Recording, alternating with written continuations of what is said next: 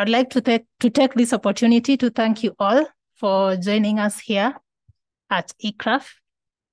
And as we start, I would like us to know who is in the room before we officially start the program.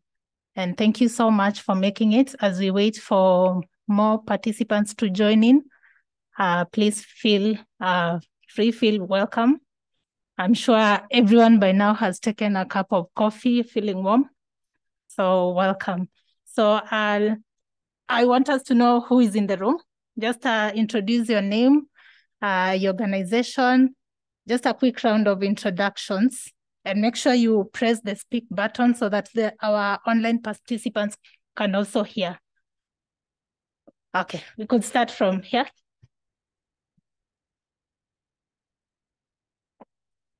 Hi, my name is Kitao. My speech is not so good. I come from Severa Farm. Thank you. Thank you.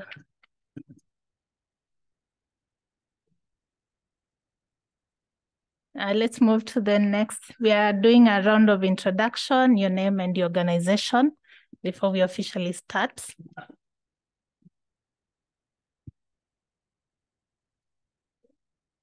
Press the speak button so that our online participants can hear.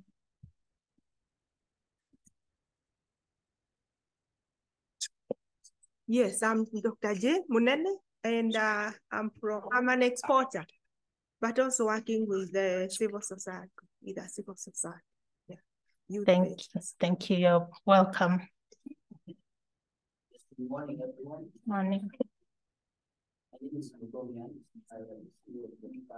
Society of Kenya. I'm glad to be here. Thank you. Most welcome. It could go to that table. Good morning, everyone. My name is Peter Njonjo from VegPro. Thank you so much for inviting us, and great to have one Ernest Muthomi around. Thank you so much. You're welcome. Good morning. This is Oltere, farmer from Muranga. Thank you. You're welcome.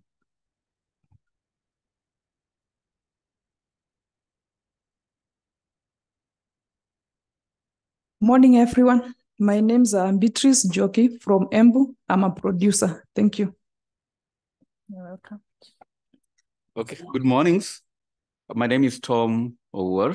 I work for Dairy Packaging and Business Advisory Services. We support the avocado value chain. Thank you. Good morning, everyone.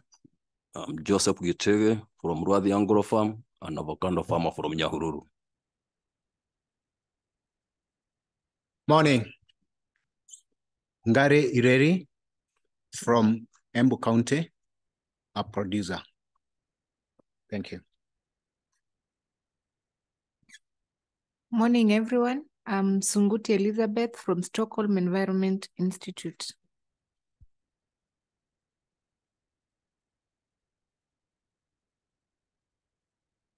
Good morning. Moses Kerim is my name, SEI. Thanks.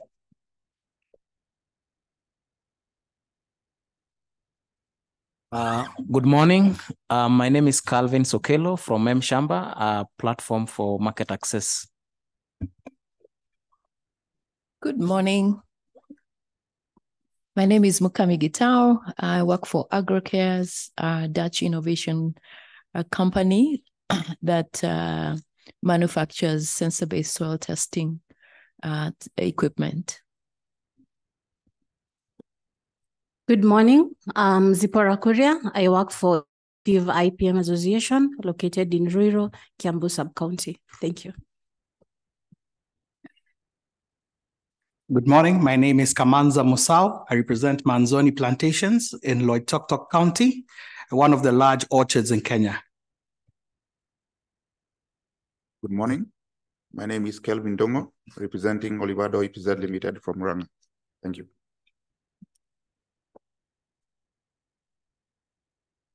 Good morning, all. My name is Anne Maina from Sitela Acres Limited, and I am a grower and exporter. Thank you. Good morning, everyone. I'm Anthony Morithi from Antosiavo. We are exporters working with farmers from Moranga. Thank you. Hi, everyone. My name is Alpha Luta from Stockholm Environment Institute. So good morning, everyone. I'm Romano Zopio from Stockholm Environment Institute. Thank you. Hi, everyone. My name is Charity Winey from Stockholm Environment Institute. Okay, I think we have two more. Pauline. Good morning. I'm Pauline Masharia from Stockholm Environment Institute. Good morning. I'm Anderson Kibila from the Stockholm Environment Institute. Okay, thank you so much. And I'm Cynthia Sitati. I work at Stockholm Environment Institute. At this point, I would like to invite Dr. Romano Sopio, who would give the opening remarks and officially start this workshop. Welcome, Dr. Sopio.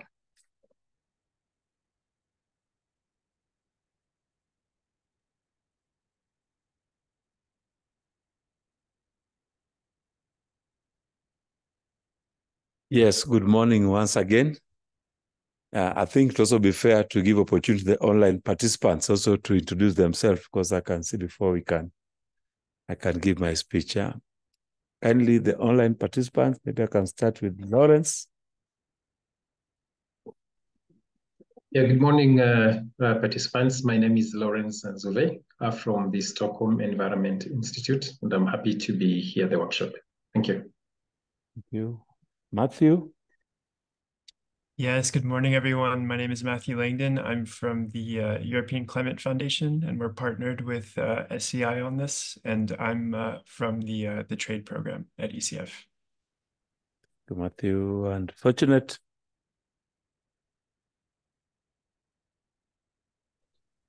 Good morning. My name is Amiami Fortunate. I'm the Deputy Executive Secretary of ESTECO, in charge of projects and program, and a partner in this project. Thank you. Thank you, Fortunate. Yeah. So, colleagues, I want to take this opportunity to welcome you to ICRAF and sort of this particular conference. But I would like, before I can make any speech, also to recognize all of you, and more particularly Ernest, for gracing this occasion. And Ernest, I want just to give you maybe a minute just to say something, because this is also your constituency. If you can step up and just give some few remarks, then I can give my remarks after that. You're welcome.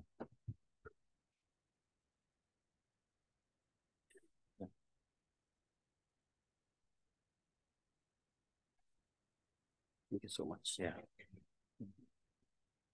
Buon Pio, Stockholm Environment Institute staff, members of the Avocado Society here present, ladies and gentlemen, good morning. I'm actually most humbled to be here today for this workshop. Scores of years ago, a great gentleman who I happened to meet, Chagan Giesbach, spent a lot of time piecing together the characterization of avocado and other fruit crops for the benefit of nutrition in this country. Is a man that we one time, as the Avocado Society, nominated and gave an award. I can see Kamanzu here, at VegPro here, and other heroes that last week we gave them awards, because the Avocado Society recognizes people in this journey that are committed to a sustainable and profitable agribusiness. So it's great honor for us and for me to be here today as the CEO of the Avocado Society of Kenya, and to pay great tribute to the World Agroforestry Center, ICRAF. Because when the history of avocados in this country is written, there will be a chapter for ICRAF. Because the story about avocados and growing and encouraging farmers, because avocado is actually a forestry tree. So without much ado, I really want to say that we want to thank the conceivers of this project, because EU is really one of our great markets, and we have challenges, but we feel the challenges are not unsurmountable. And when we have someone working along with us to make sure that we right the wrongs and we make the land flat so that we can actually play our great role in providing market access and changing livelihoods and creating jobs for our young people, and of course improving the economy of this country, is something that we are happy to work along and to support with all that we have. So thank you very much. Like the rest of us, I'm here so that we can start this journey together. Thank you very much. Thank you very much, and may God bless all of you. Thank you. Thanks very much, Ernest, for those opening remarks. And we are really happy also to have you around and so other participants. Colleagues, I would also like also to give opportunity to Fortunate, who is our partner in this particular project. Fortunate, if you can also make some few remarks. Yeah.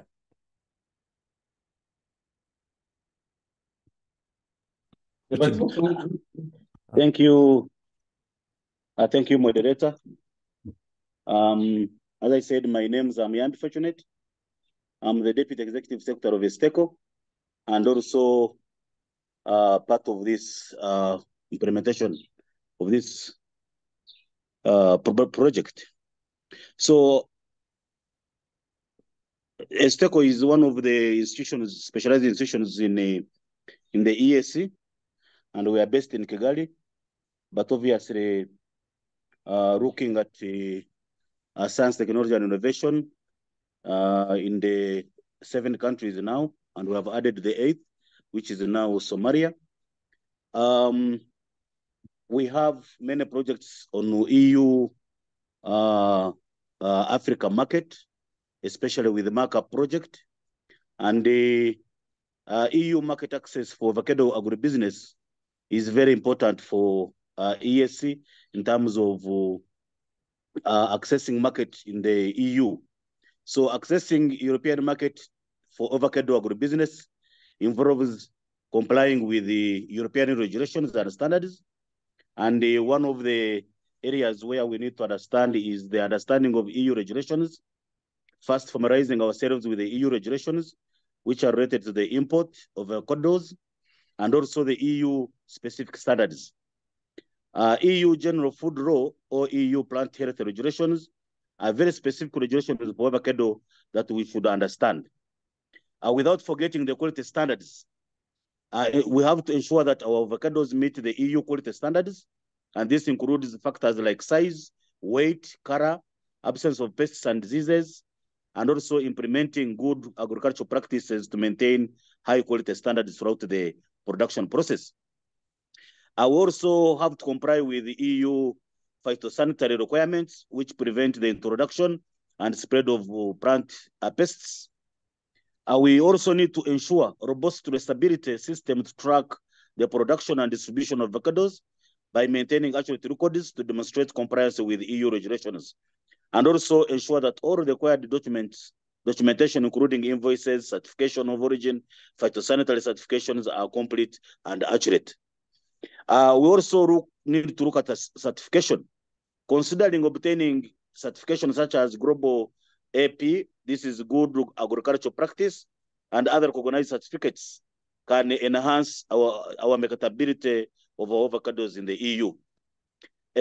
We need also to adhere to EU packaging and labeling requirements to ensure that the packaging materials are safe and comply with the EU regulations, and provide a clear and accurate labeling, including information of origin, variety, and also relevant certification. In addition, we need also to engage with the export support agencies, work closely with the Kenya export support agencies and agriculture authorities to stay informed about the latest EU regulation market requirements. We also need to seek assistance from agencies that can help with the market access, certification, and export logistics.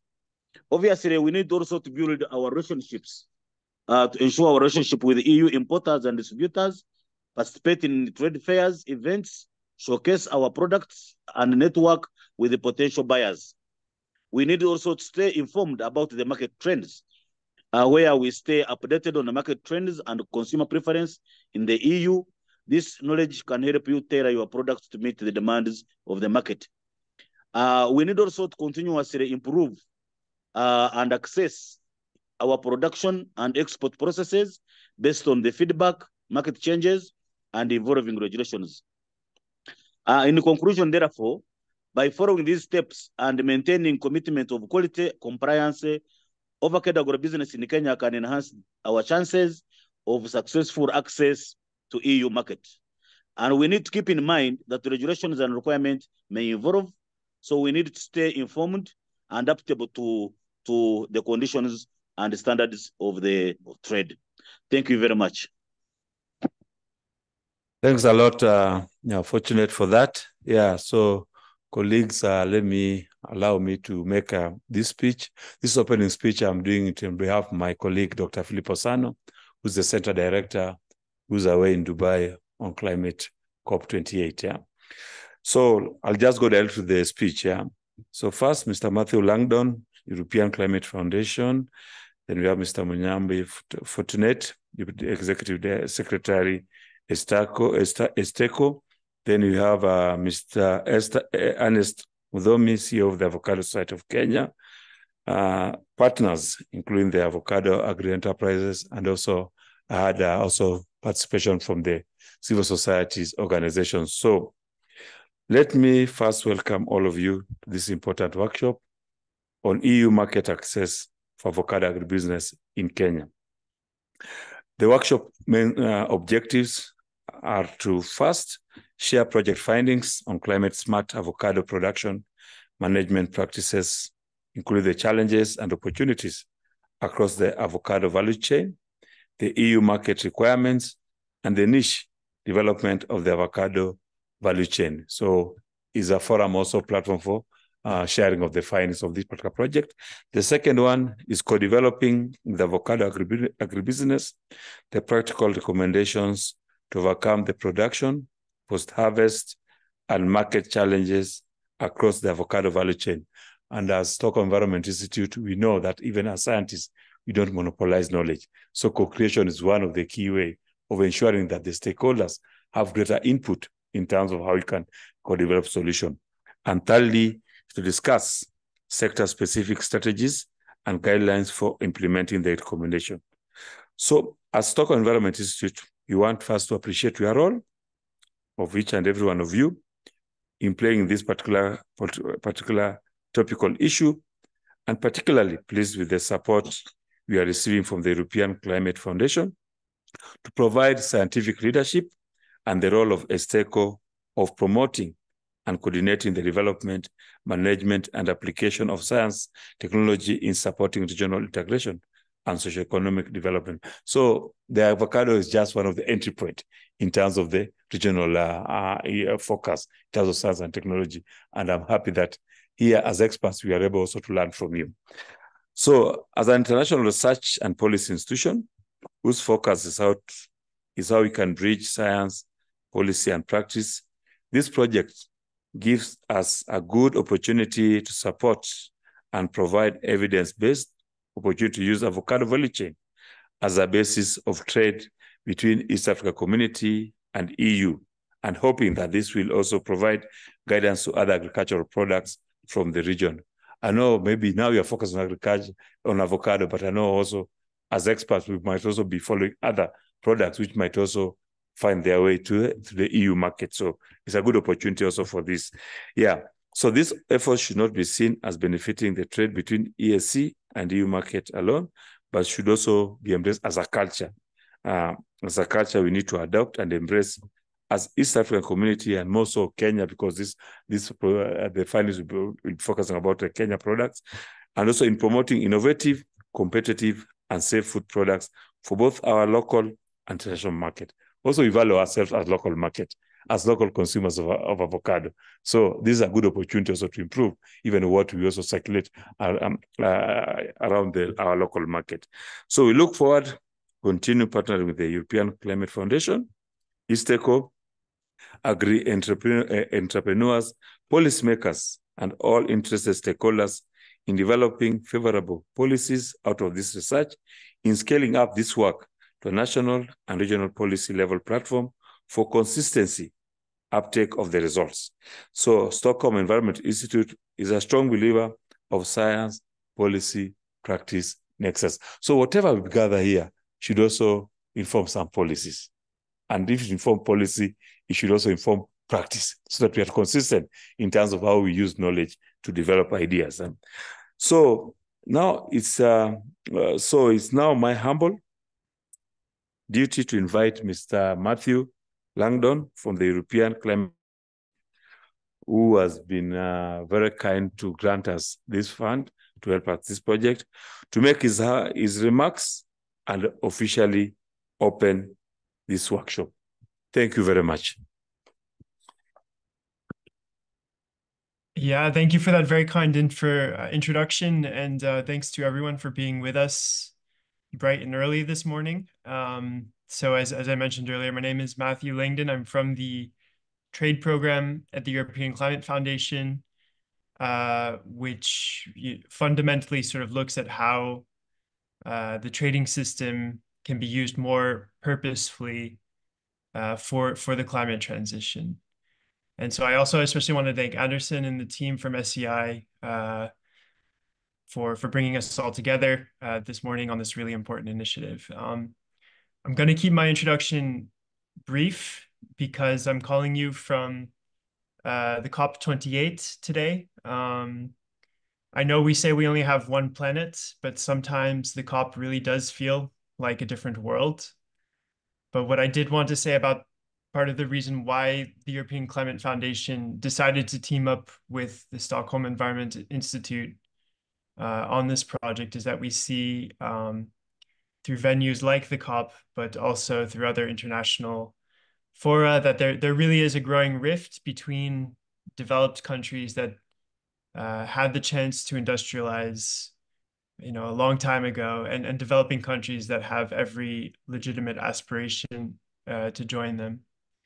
But so there's an increasing concern that the requirements that jurisdictions like the EU put on imported products make it harder for producers in developing countries to trade their way to a better livelihood.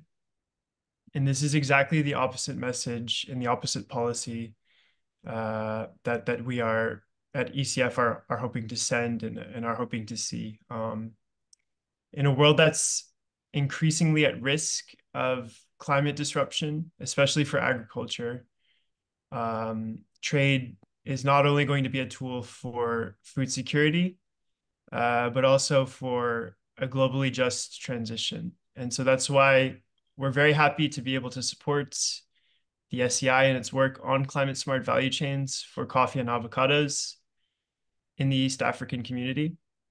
And I'm really looking forward to the discussions and the insights that we'll take away from our roundtable today. So thanks again for being here. And with that, I'm happy to declare this workshop open.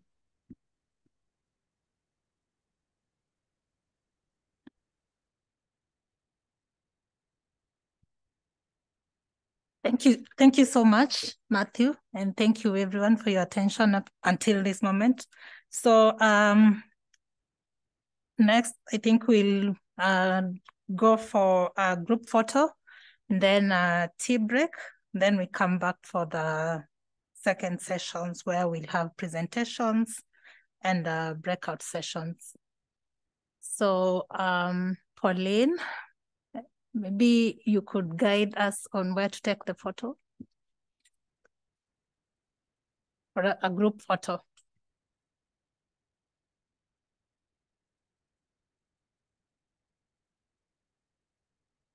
You go outside, then the stairs, that's where we'll take the group photo.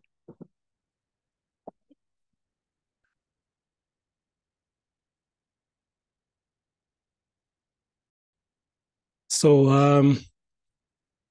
I hope you all have a relaxing 15 minutes break, refresh to start with the core of our workshop.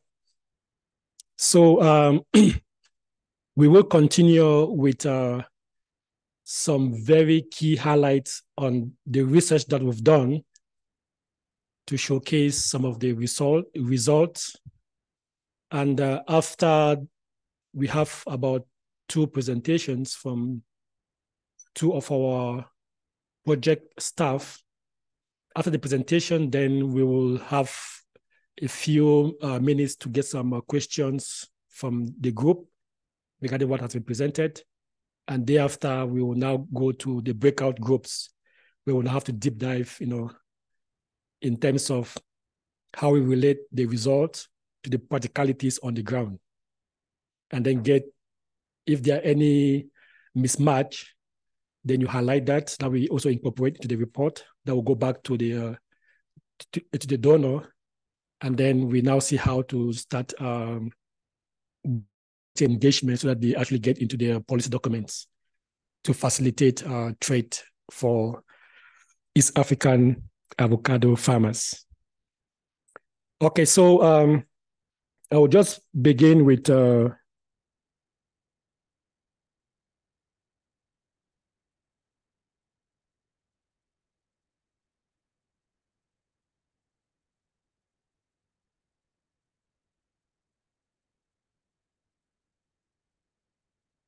sorry about that.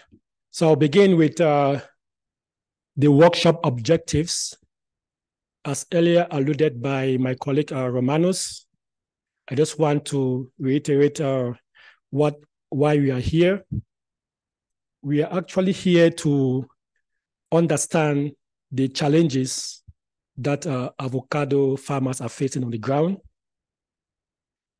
in terms of, production right up to the market. So what are the production challenges, the storage, processing? So we're looking across the whole value chain to actually identify those key issues. And then later on, we will now, co-develop some of the, recommendations that you think will be practical in terms of overcoming those challenges. We've actually have already some recommendations in the report, but we want also to bring that together so that we validate some of those recommendations and then come up with a very comprehensive practical recommendations to overcome those challenges that have been faced by agribusinesses on the ground. Then the third objective is now to develop specific strategies. So from the recommendations, what are the strategies that could be put in place to implement those recommendations? Because as I just learned from one of our colleagues, that those recommendations are already there in the books, but yet nothing is being done on the ground. So that's the gap we want to fill. What are the specific strategies that need to be done to implement those recommendations? In terms of the outcomes, it's just simply to enhance the understanding of the challenges that we face, as well as opportunities that exist. And all those opportunities are there to actually upgrade the entire value chain from the production right up to the market. The second expected outcome is the recommendations that we will have from all participants, which we will go in the different groups, looking at the different stages across the value chain from production, post-harvest, as well as right up to the market. And the market here, even though the project is focused on the international market, but you also have to look at opportunities to explore both the local and regional markets. Let's not forget about those two key markets as well. And last but not least, the specific strategies that we will all develop to implement those recommendations. So those are the three expected outcomes from this workshop. I will now hand it over to my colleague, Elizabeth, who will now proceed with the next phase of the presentation.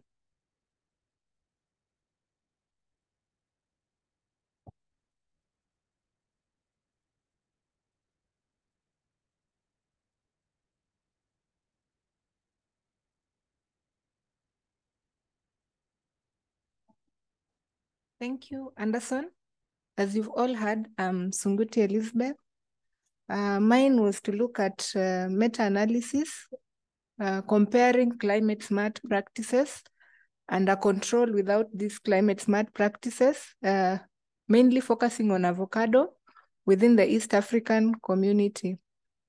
Then maybe a quick definition. When we talk of climate smart agriculture, currently we know that climate change is quite an issue that is affecting production. So as much as we are producing, we need to make sure that it's sustainably such that our productivity increases. We are able to be resilient to climatic stressors and at the same time mitigate greenhouse gas emissions. And then the methodology, mainly I want to provide you an overview of research findings on alternative climate smart avocado-based practices within the East African community.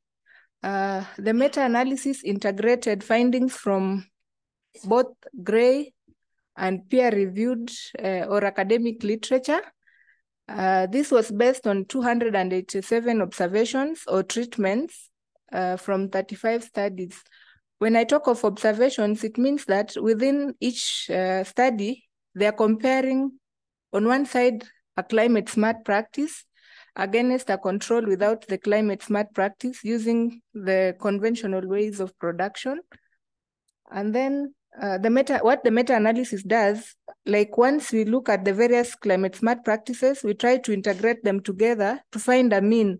Like if we put this climate smart practice into practice, how would the yields compare with the conventional production without the climate smart practice? And based on our research findings, we find that when the climate smart practices are put into practice, they improve avocado yields by 29.3%. Like if one farmer does the climate smart and another one conventional, like the one with the climate smart practice would have 29.3% more yields, more avocado yields compared to one without. Then intercropping and improved avocado varieties.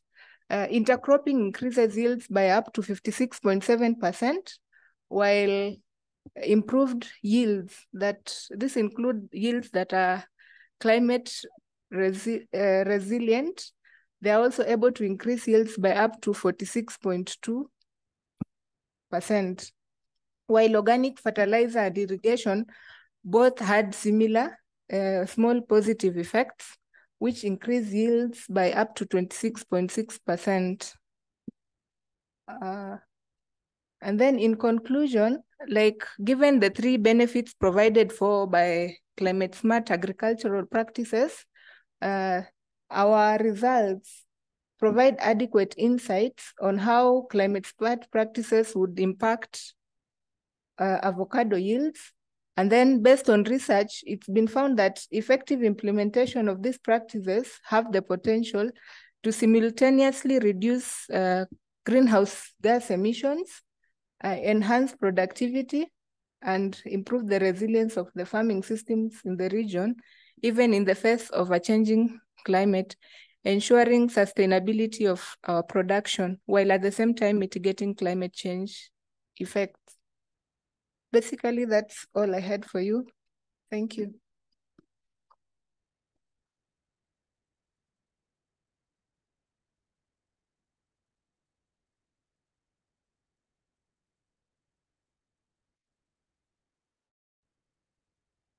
Thank you very much, Elizabeth.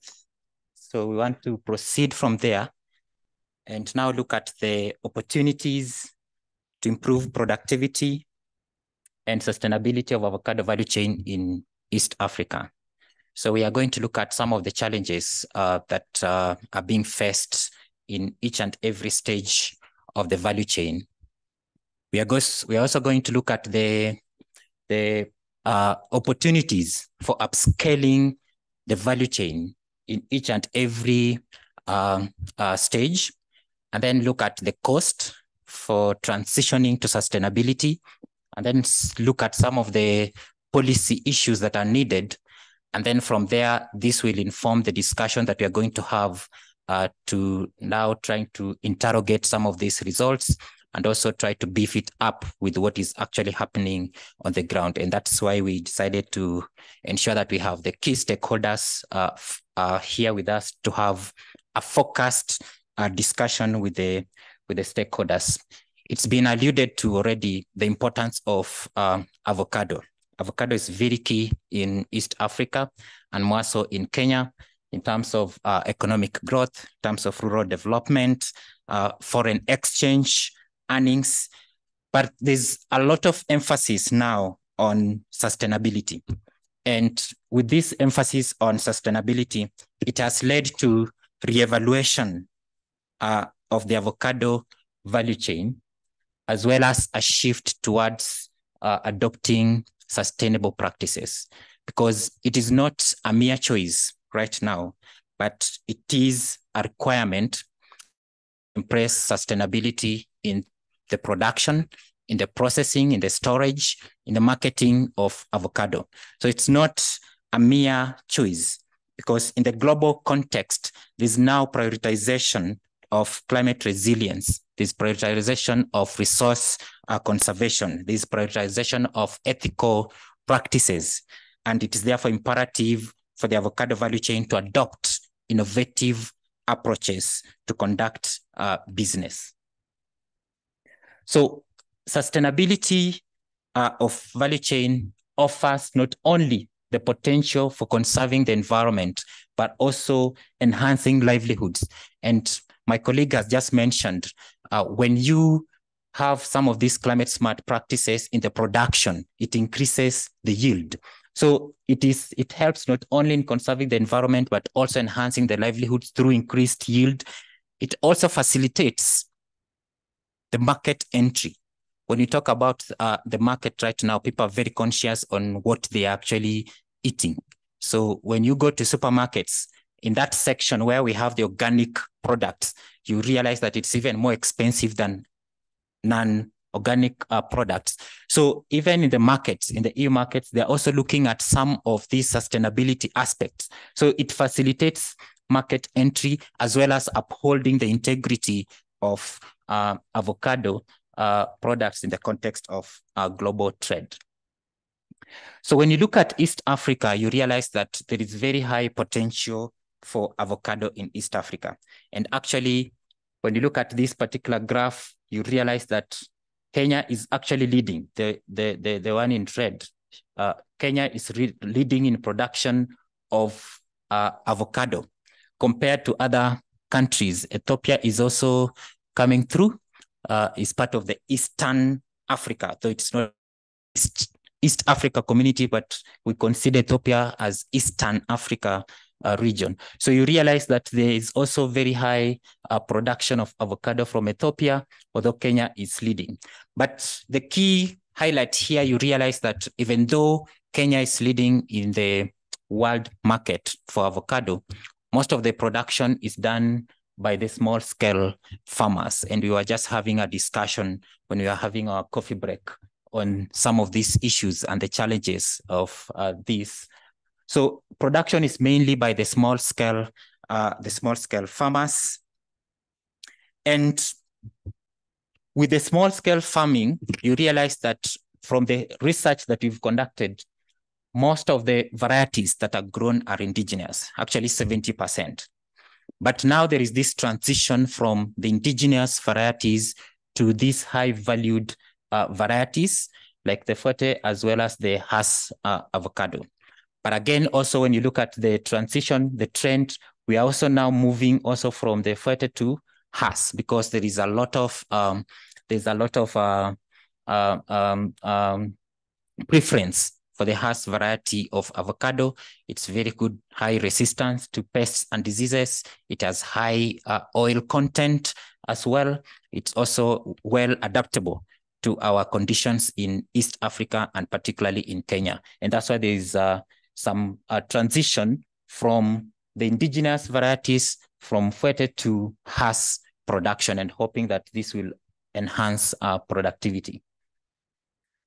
When you talk about climate smart farming, which is one of the key things that we are actually looking at, as I mentioned, the global context is now prioritizing climate resilience issues. You just heard from our colleague from the EU, who's currently at the COP, and he tried to mention some of these aspects, the aspects of ethical issues in terms of production, ethical issues. How do we ensure that we conserve the environment? Even though we are producing, we conserve the environment, we conserve we ensure that we enhance biodiversity, because we are tackling three main things. That is climate change, we are tackling pollution, we are tackling biodiversity loss. So how do we ensure that as we grow avocado, we also try to ensure that we don't affect the biodiversity, we don't pollute the environment, and also mitigate or adapt to climate change. So when you look at the sustainability practices along the avocado value chain, from our discussions, and I know it is going to come from the group discussions, you are the key experts, and as we said, we want to co-develop some of these highlights that will then help us to come up with proper policies and documents that will support our community, support our farmers, support the exporters to access the EU market. So there are various sustainable practices along the avocado value chain, which I'll just mention. I know some of them will also come from the group discussion, and I'll just highlight those that were evident. So under production, you realize that farmers are now trying to get themselves in soil and water conservation. From the discussion that we had again, you realize that there is a lot of water that is needed for avocado growth, actually. So mulching, some farmers are using a mulching, and you know the importance of mulching. It helps to conserve soil moisture. It also enhances soil fertility as well. We also have variety selection. People are now going for those varieties that are highly resistant to pests, so that they don't use pesticides or other chemicals in their productivity. Also those varieties that will be able to enhance higher yield without addition of some other imperatives. Then on water efficient irrigation, we realize that some farmers are now using proper technologies. Some are even using sensors, especially for the large scale farmers who are now using sensors for water irrigation. Some are using the drip irrigation just to conserve water as part of the sustainable practices under production. When it comes to processing, we are talking about reduced wastage.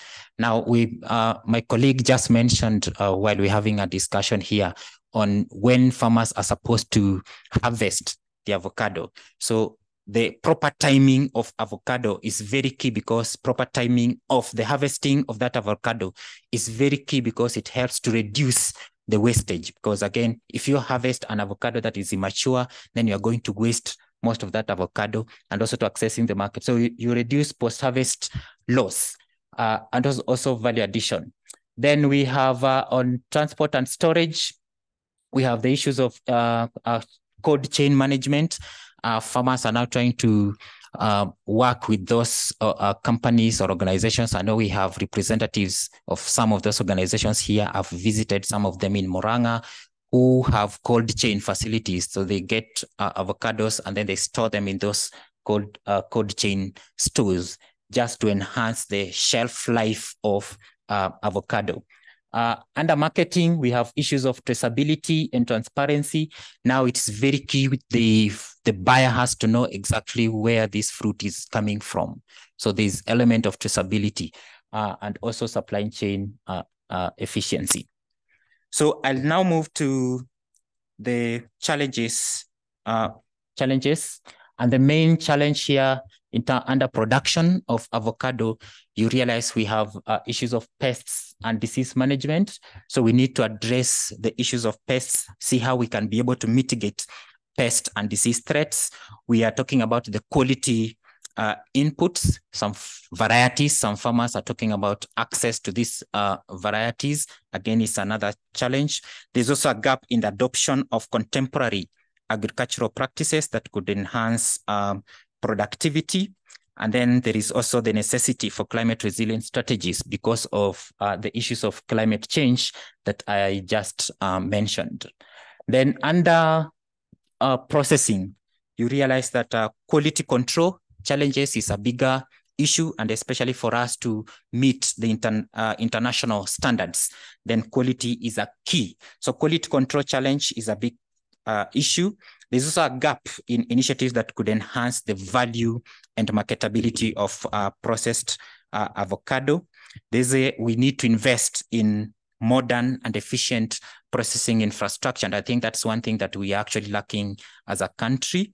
And then also we need, there is lack of linkages between the producers and the processors. So we have to foster these strong connections in the supply chain for a more seamless and efficient avocado processing industry in East Africa. When it comes to storage and transport challenges, we also, farmers are also facing, farmers and also processors are facing some of these challenges. I just alluded to some of them. So we have an issue on the protocol. So we have to ensure that there is improved storage protocol so that we don't lose most of our avocados after harvesting. So post-harvest losses is a big, big challenge. We have to invest in infrastructure that will ensure optimal storage conditions. So because of the inadequate cold storage facilities, we have to ensure that we have proper infrastructure. And I'm happy that some farmers and groups are coming together to develop some of this infrastructure to improve the storage. There's also limited awareness of proper storage techniques. And so we have to address this communication gap. How do we talk to the farmers when they harvest, what kind of storage that will be required? And also the packaging materials. So we have to, there is lack of suitable packaging materials, and therefore availability of suitable packaging materials is very key to prevent spoilage and extend the shelf life of avocado. When it comes to marketing, this is where there's a big issue: limited market access and information. So we have to improve on market intelligence systems and enhance access to the global market, because this is what we are all targeting. So, and also this is influenced by the inconsistent product quality. So we need to have standardized practices, and this, and as Fortunate mentioned from the East Africa Science and Technology Commission, when he not address, there are various standards that we have to adhere to. And if you don't adhere to some of those standards, then you will not be able to meet or access some of these markets. Also, export barriers and regulations, which are, of course, we are going to mention here.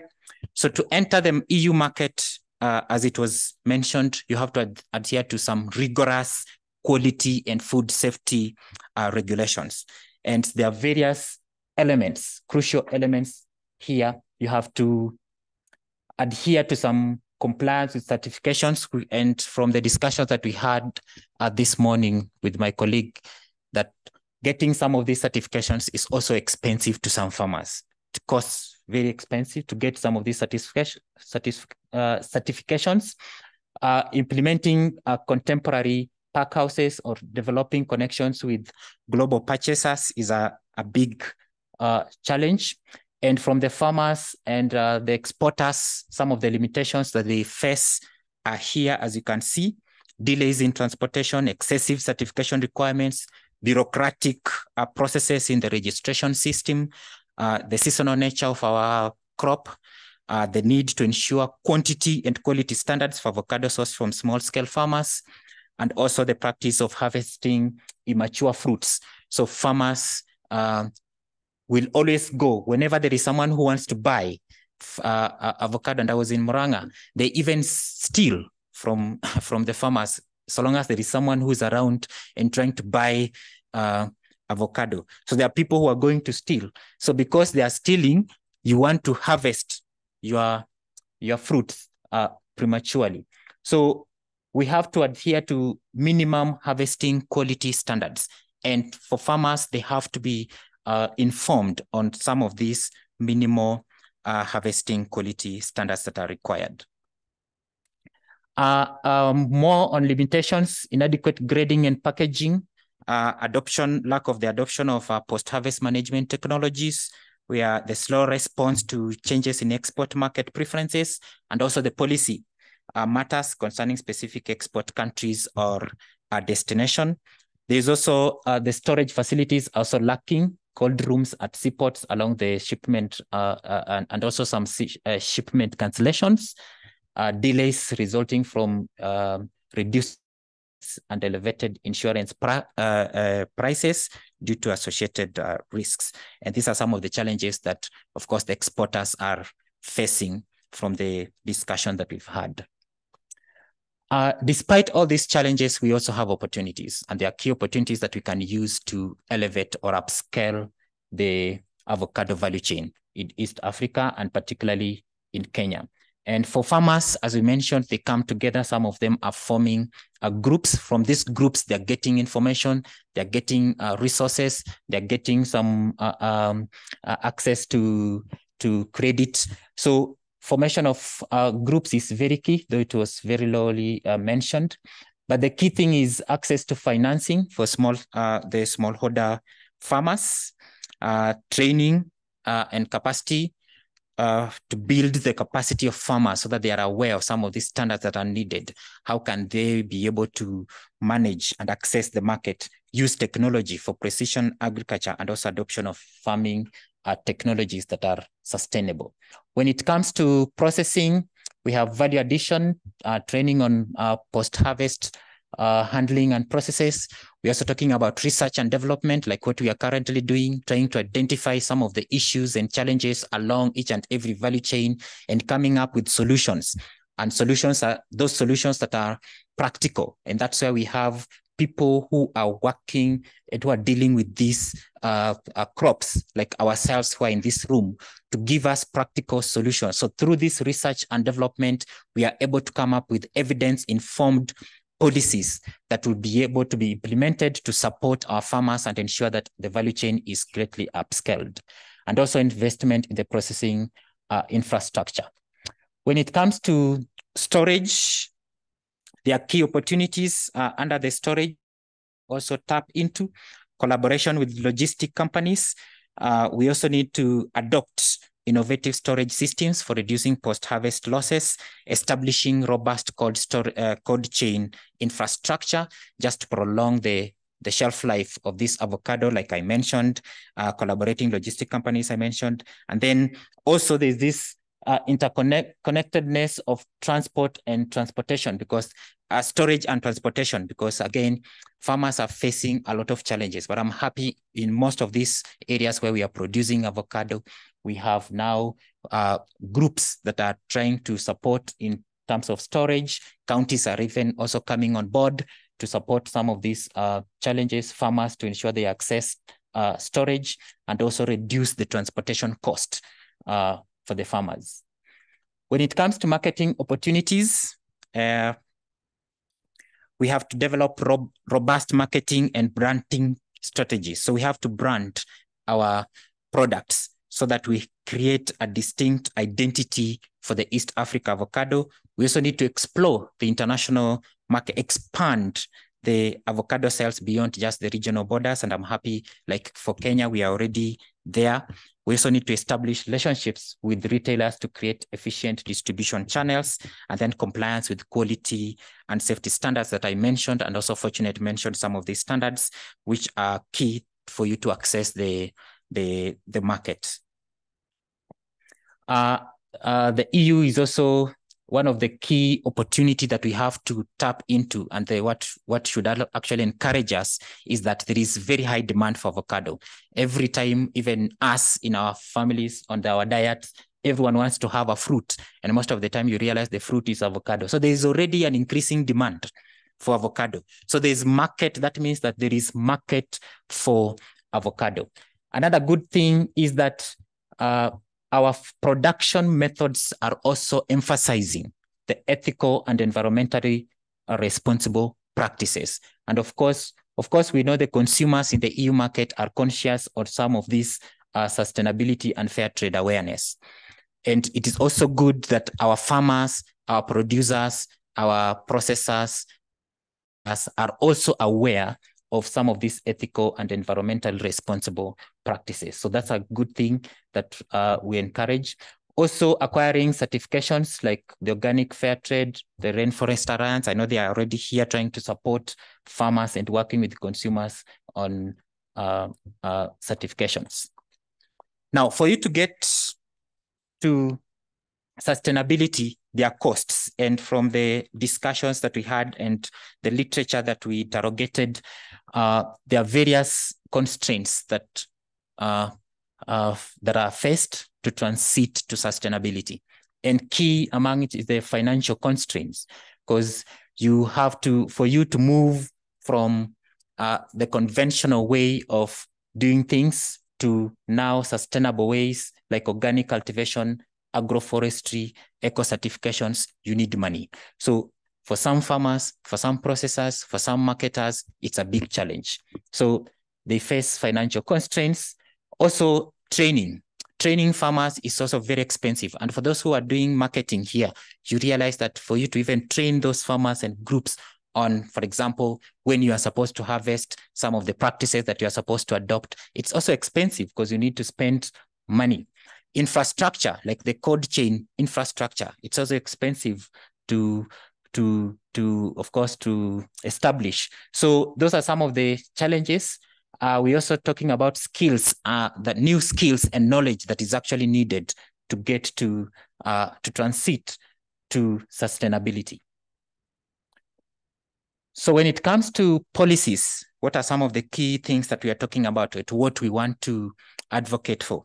One is access to this financing for smallholder farmers, because as we mentioned, that's one of the key challenge.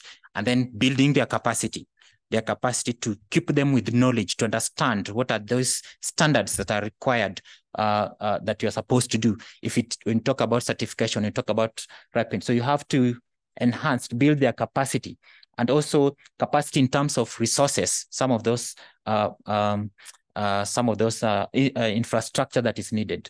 We also need policies that will enhance market linkages for sustainable avocados, so ensuring there is a smooth entry into the market. We are also talking about climate information. So farmers need to be aware of some of this information. How do we ensure that this information reaches the farmer in the right way?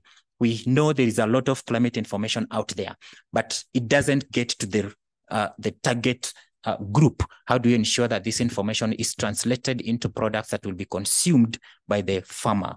Also, clear environmental regulations that will guide sustainable practices, and also invest in avocado-focused research and innovation. That's what we are actually doing together with EU, trying to solve some of these challenges and trying to make sure that these challenges get addressed in policy issues, and having proper institutions that will be able to support farmers, marketers to get to the EU market and other global markets. And as my colleague mentioned, not just the global market, but we also mentioned talking about the regional market in East Africa, like what ISTECO, the East Africa Science and Technology Commission Executive Secretary mentioned. We also need to impress the region, and also trying to enhance market within the region, and also locally, the domestic market, how we can be able to get to the domestic market. And also the issues of inclusivity. So I know as much as we are talking about the value chain and all these key things, we also need to ensure that the needs of women and also the marginalized groups are well adhered to in the policies that we are coming up with. So thank you very much for listening, unless you have any question.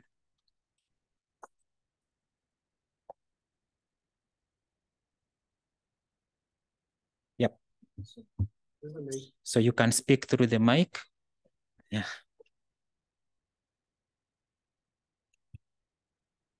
Thank you very much for the wonderful presentation, Dr.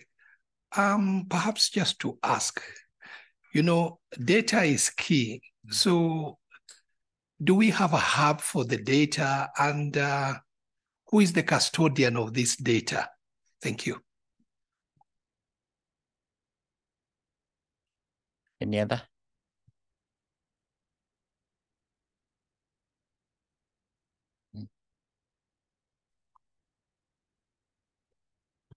Yes, thank you very much, Dr. That is really a very insightful presentation. I have a question to, not you, but to Elizabeth. She did speak about, intercropping, giving better results.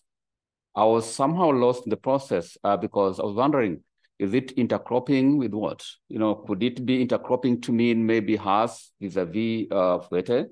Could it be Hass or Fuete and maize? It wasn't really very clear. So I was actually just very keen to actually appreciate, the need for that intercropping bit of it. Okay. Maybe to answer you, when I talk of intercropping, it's not one variety against the other, but intercropping with other crops. Yeah, it could be maize, it could be legumes. Yeah, generally intercropping with other crops, such that you're able to produce your avocado simultaneously as you produce your other crops. Thank you. So maybe I can go with the data. I know, fortunate to have given out a very comprehensive answer to this. I know that's what exactly ISTECO is also doing, trying to ensure that, fortunate, are you online? So just to ensure that this data is available and is used by key stakeholders within the sector. So fortunate, can you respond something, tell us something about data? Thank you, Ruth.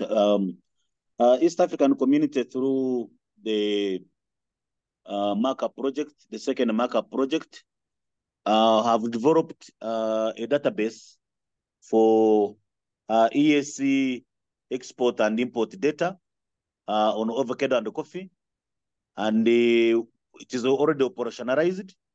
We are now producing reports out of the database, and any other auxiliary data that is associated with the avocado. So this information is available. I'm going to put the link to the chat, and it can be accessed through the ESC webpage. Thank you. Thank you, Fortunate.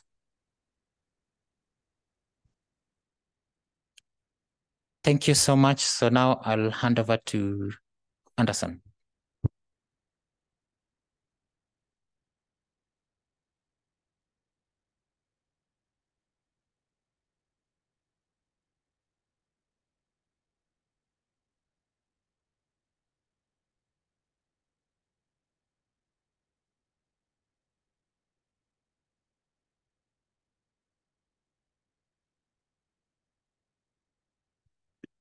Thank you very much, Luther and Elizabeth, for that very comprehensive presentation. And I believe that's provided some good insights on the avocado value chain in East Africa, which of course, Kenya is one of them. And I believe you all resonate with what was presented in terms of the challenges and opportunities. So now we will now go into the breakout groups where we will deep dive into those challenges and focusing more on the realities on the ground. What we've done is based on literature, combining all the evidence that's out there on the shelf, both from academic and gray literature. Now we want to get your views as well to add to the results that we have, so that we have a very comprehensive result as well as a recommendation to overcome those challenges across the value chain. So I guess the best approach would be, we have 3 groups one group will focus on production, the next group on the storage and processing, and the third group will deal on the issues of marketing. So I believe I will leave it open for participants to go where they feel comfortable based on their expertise, because I don't want to take a farmer and put the group of market where he or she has nothing to contribute. But if for one reason or another we have a group that is not well represented, then we will figure out how to,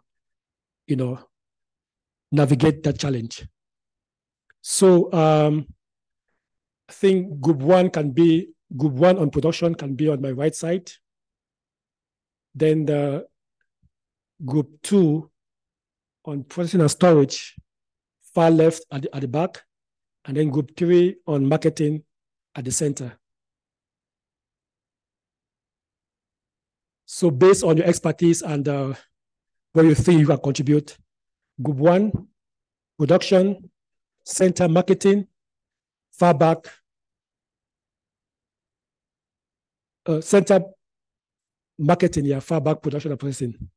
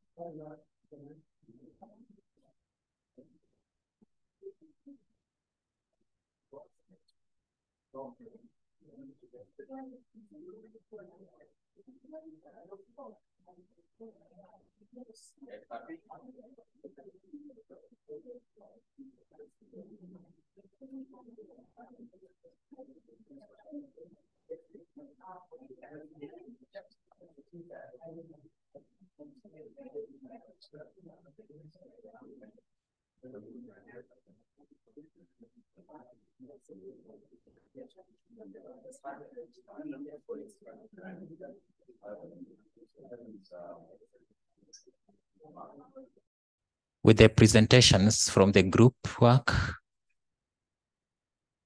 So the rapporteurs can take us through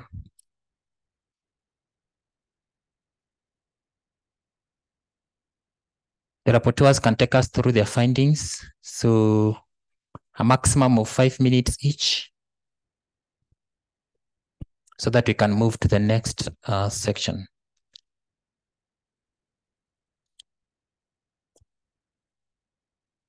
We can, if you just, so the rapporteurs, especially those who are writing on the charts or the chairpersons.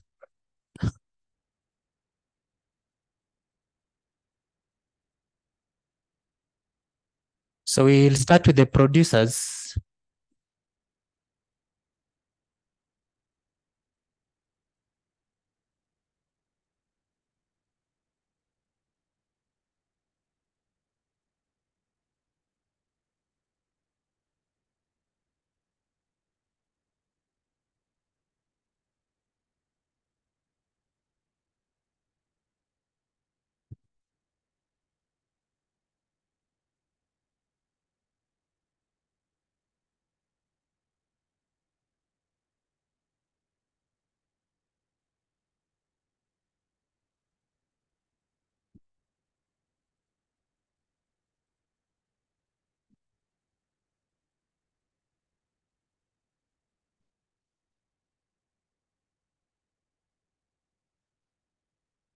Dr. Sitati, I can start?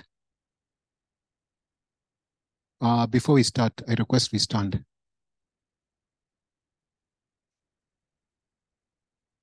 Before we start, I request we stand.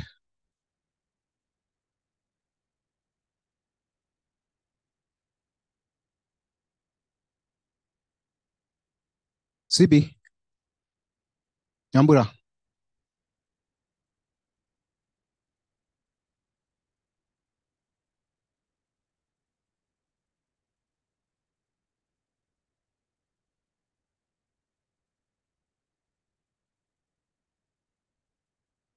Are we set? You know, some of us have really gotten full, eh?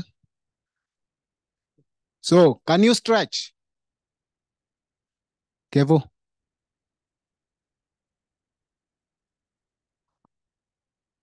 And this one?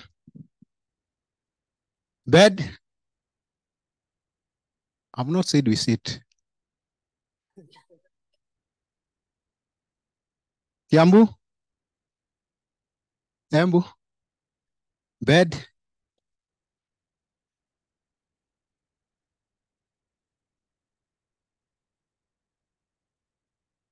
And you'll make me to repeat. We can sit. Thank you. On behalf of the winning team, I have this presentation for you.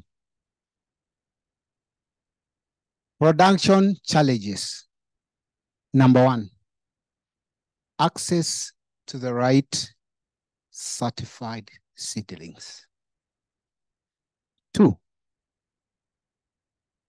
the cost implication element, not only to set up the orchard, but the entire value chain is cost centered. Three, there's a huge knowledge gap around the different varieties around the avocado seedlings and even the fruitings. Some of them we even don't know how to pronounce them. Is it fruit or fute or it is which French word? Then there's the jumbo or it is the jumbo and all the others. But the main knowledge gap is around not only those varieties, but also a lot of information lacking on the soil health, if not the soil nutrients, that is meant to be the supporter of the different varieties that you are planting. Then there's also the lack of knowledge at the point of transplanting. Who was in the marketing team? Tom, polite question. How many meters for you to transplant? Meters? Yes. Are you talking about spacing? No. For you to transplant the seedling, how many meters is it supposed to be? Okay. How many feet? How many inches? Oh, you're talking about the size of the hole? No, the seedling. Oh, okay, the seedling. Yeah. Call it the height. Ordinarily beyond the knee, I think is okay. Because for as long as that grafting part is actually cured, I think when it gets closer to the knee. How many months? How many months? 4 months. So how many farmers have that information? How many producers have that information? I hear you. Do they know about their soil health? Calcium? Nitrogen? Do they? Do they know the original hash gold and the fake and the scam? And then the cost of the inputs. And tied to the inputs, the quality of those inputs. We even went political. How genuine? What is the quality standards of the free fertilizer?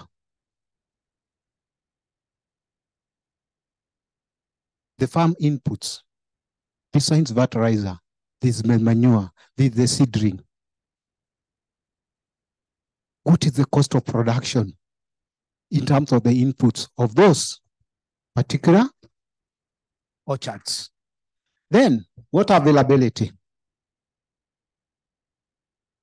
Then, how are we accessible to those market inputs? And so it puts the orchard in terms of startup capital to be on a higher scale.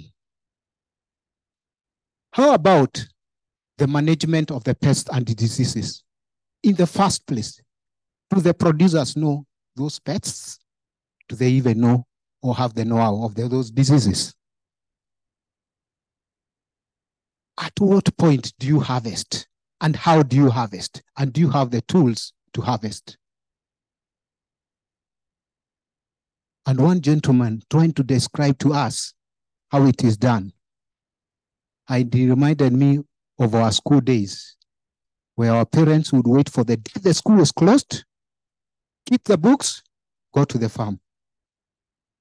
True? Not in your place. This is put in different color. Ask the writer, not me. And we said it is because of the current regime. Read it, you'll know. We are in very punitive tax regime. Is it not a challenge? Solutions. Number one,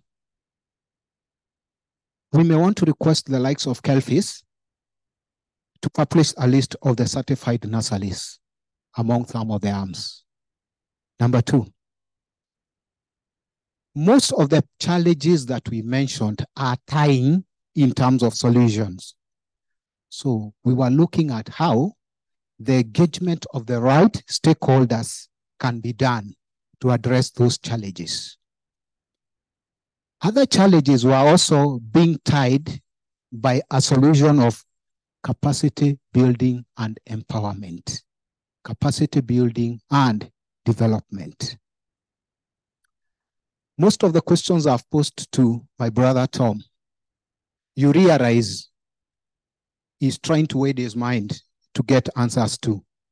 Not that he doesn't know, but most of the farmers are ignorant of some of the solutions or some of the challenges they have in terms of strategic solutions, if not answers. So calling therefore for a lot of training, a lot of empowerment, and exposure. Some of the strategies that we're trying to propose would be, one, subsidies, grants, donations, and at times donations in kind of the certified right seedlings. Number two, we need to have a concrete financial master plan. This time involving the right key stakeholders. Three, scheduling of targeted training programs, and especially targeting the producer.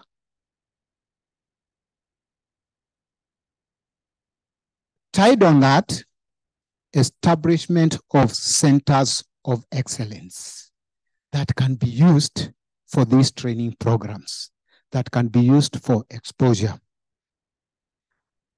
Still, we could have model farms. Musao, what was that farm owned by Chesarems? Right, for instance, we would have that farm as a model farm that the farmers, that the producers can go in and have that training done or get some exposure or get to know the centers of excellence in terms of best practices. A big debate around partnerships and joint ventures so that we are able to brand synergies around strengths and weaknesses so that we are able to grasp the opportunities as we also face head-on some of the threats. Number 4, because hatuwezani na gava, and especially on things around punitive tax measures, we leave some things as macro variables.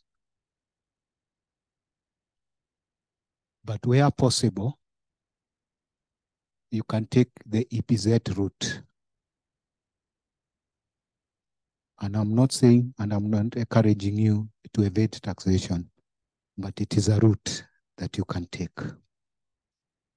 In conclusion, Evo, uko na nguvu kuniliko, kuja uniwekei. We had an assignment for the gentlemen and ladies who invited us on this session.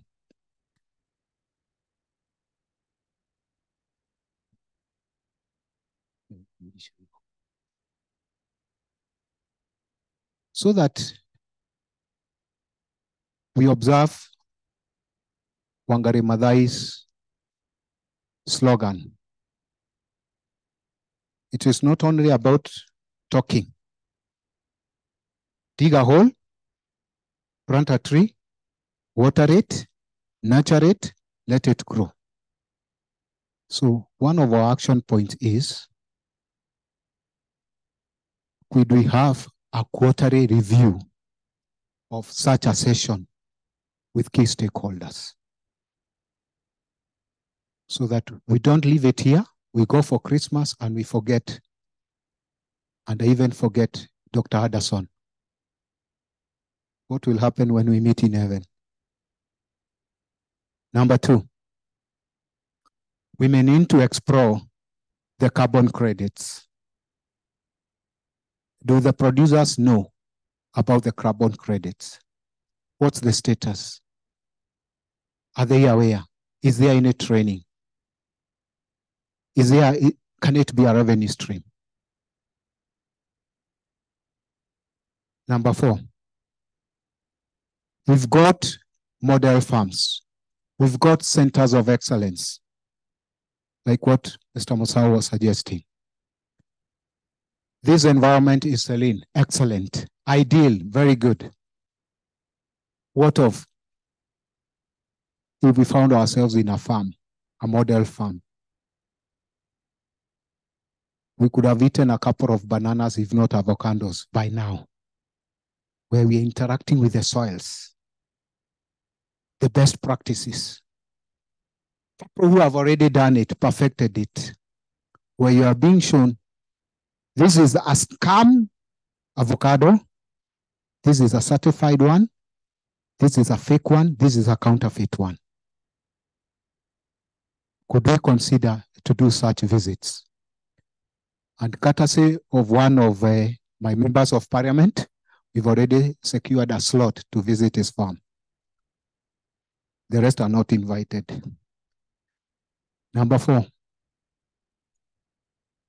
we cited Del Monte for reasons best known to us. But for some of us who might have visited Thika Road, you realize that they don't have a fence. Sure? And there's no theft of their pineapples.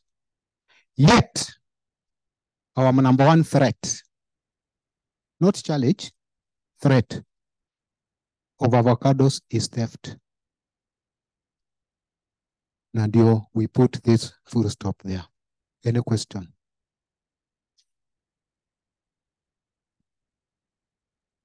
Yes, Anderson. Yes.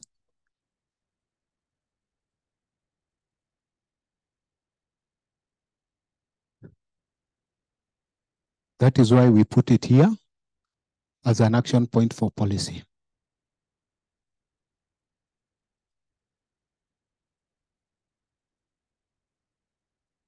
Because we do not want to take the Del Monte route. That if it is not dogs, you have somebody up there, that one, or who mount us. So that was team production.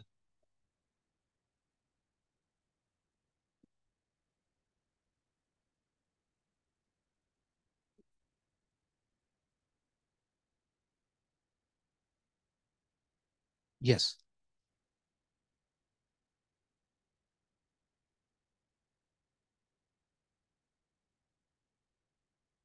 Thank you for that question.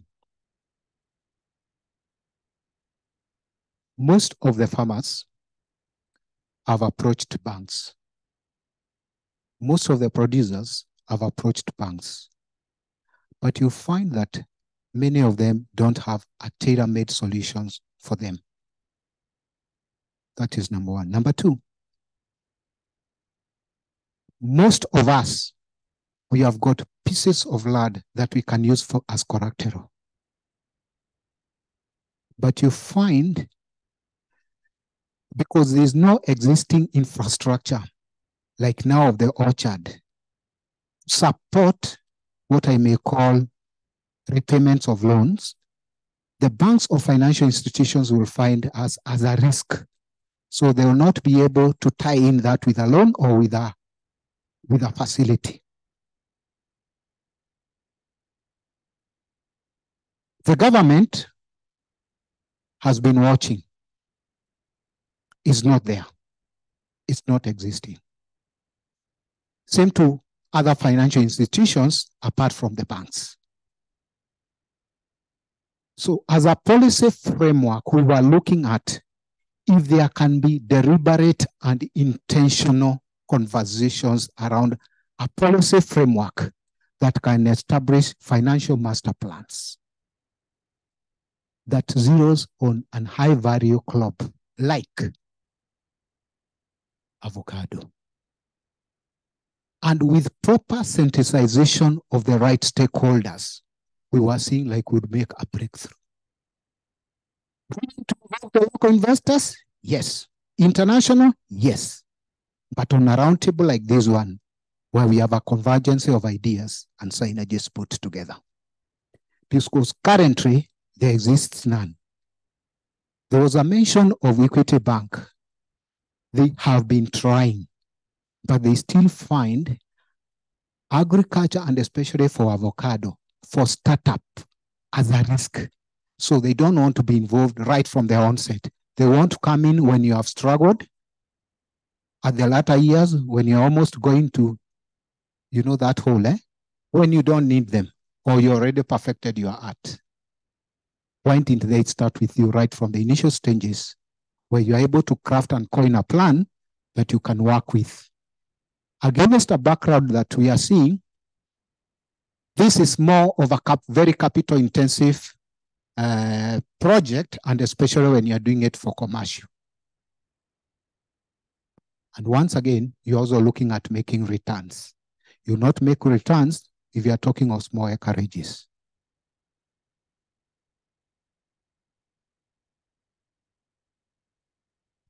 Thank you. Okay, just one. Oh, we are limited the time. Two. Okay, thank you very much, for that very good presentation. You're welcome. I think the financial institutions do not understand the value chain, so probably we might pump a lot of pressure so that they get to understand the significance and the contribution of the value chain to the economy. But what I also wanted just to add is that at the nursery establishment level, you spoke very well about the clean planting materials, which is fine. Certified nurseries. I know HCD has got a list of certified nurseries. Presently, I think just about 78 listed in their website. So you can imagine the whole country, but we have got several nurseries. So I agree with you that certified nurseries should actually be accessed through KEFIS or HCD. But again, the establishment of mother blocks as a source of science, I think this is something we also need to consider. I know Calro has got about 3 mother blocks for the whole country, but I think that is not enough. We need to perhaps also have a discussion around establishment of mother blocks as a source of science to these nurseries. That's what I wanted to add. Thank you, Tom. And that is why, thank you. And that is why he ended up having this checklist of the AOB. And Cynthia is my witness. Cynthia, where are you? Yes. where we were politely but harshly requesting or pinning her down to ensure the next quarterly evaluation that is spearheaded by saying it is involving the key stakeholders. The key stakeholders we are talking about are the K's and the Carrols of this world. Why not the PS of the related industry of avocado if it's not agriculture? They may not do anything, but they get to know the action points that are being put forth so that if there are any bills or any engagements that they may want to take at the government or ministerial level, they can take. But we are looking at, this is an engagement of a conversation that may not stop here, but may need to be driven to the next level where everybody is brought on board.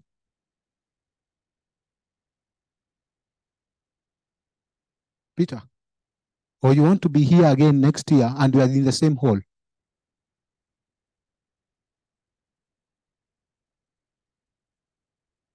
Yeah, that's why I said I start with the winning team. Thank you. You're Let's welcome. clap for them. Thank you. So we now move to processing and storage. 5 minutes, please.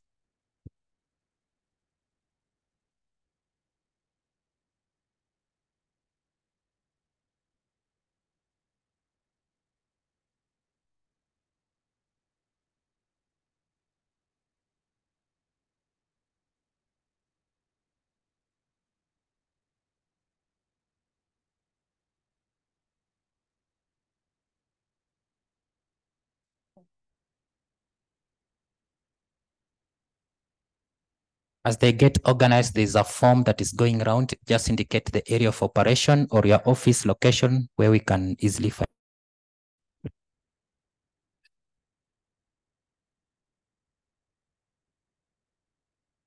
Good afternoon, everyone. I have 5 minutes and I'm representing the processing and storage group. I'm Rose Moshisho and I'm happy to be here. These are the challenges that we picked from the group. The first challenge was quality control. So basically we looked at all the challenges that had been listed from the presentations, and then we tried to prioritize the ones that we felt were based on priorities. So the first one we saw was quality control. Of course, that affects, I think we all understand, the quality of the product, of the avocado. The second one is insufficient linkage between the producers and the processors. I think we discussed the fact that 80% of the fruit that is exported by 20% of the exporters. So the question was, how do we increase this number? Because the other 80% of the exporter also want fruit. So we need to find a way of linking the processors with the producers, who are also quite many. Then the third one was post-harvest losses due to poor storage and inadequate cold storage. I think the issue was the farmers, we will harvest and then the fruit stays on the farm maybe 2-3 days before it gets. Of course, that means the quality of the fruit is also affected. So then you have lots of losses after you've harvested the fruit. The other one is lack of information and high cost of cold storage facilities, just following that one closely.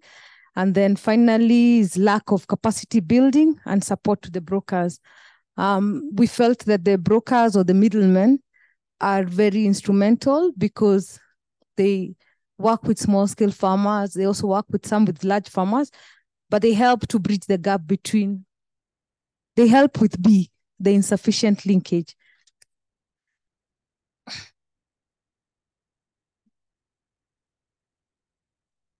Thanks. So in terms of solutions, for the first one, which was about quality, we looked at farmer training and compliance. in terms of post-harvest production and post-harvest handling. The farmers need training to understand how to handle the fruit, how to harvest. And then, of course, besides the training, they need equipment. Some of the farmers may not have access to the tools or the equipment or even the PPEs for harvesting, so that they don't throw the fruits on the ground. Can they have bags and all that? Then, of course, when you look at equipment, you're also looking at dry matter testing because of maturity. This is also something that could be explored as a solution. Third, we talked about value addition of rejects, because we have rejects on the farm that you leave behind because they're not good quality, but then there's also rejects after processing. So those rejects we could look at having value addition for them in terms of crude oil. And I think we were talking about puree and other products that we could look at. Then, of course, integrated pest management to minimize the reject.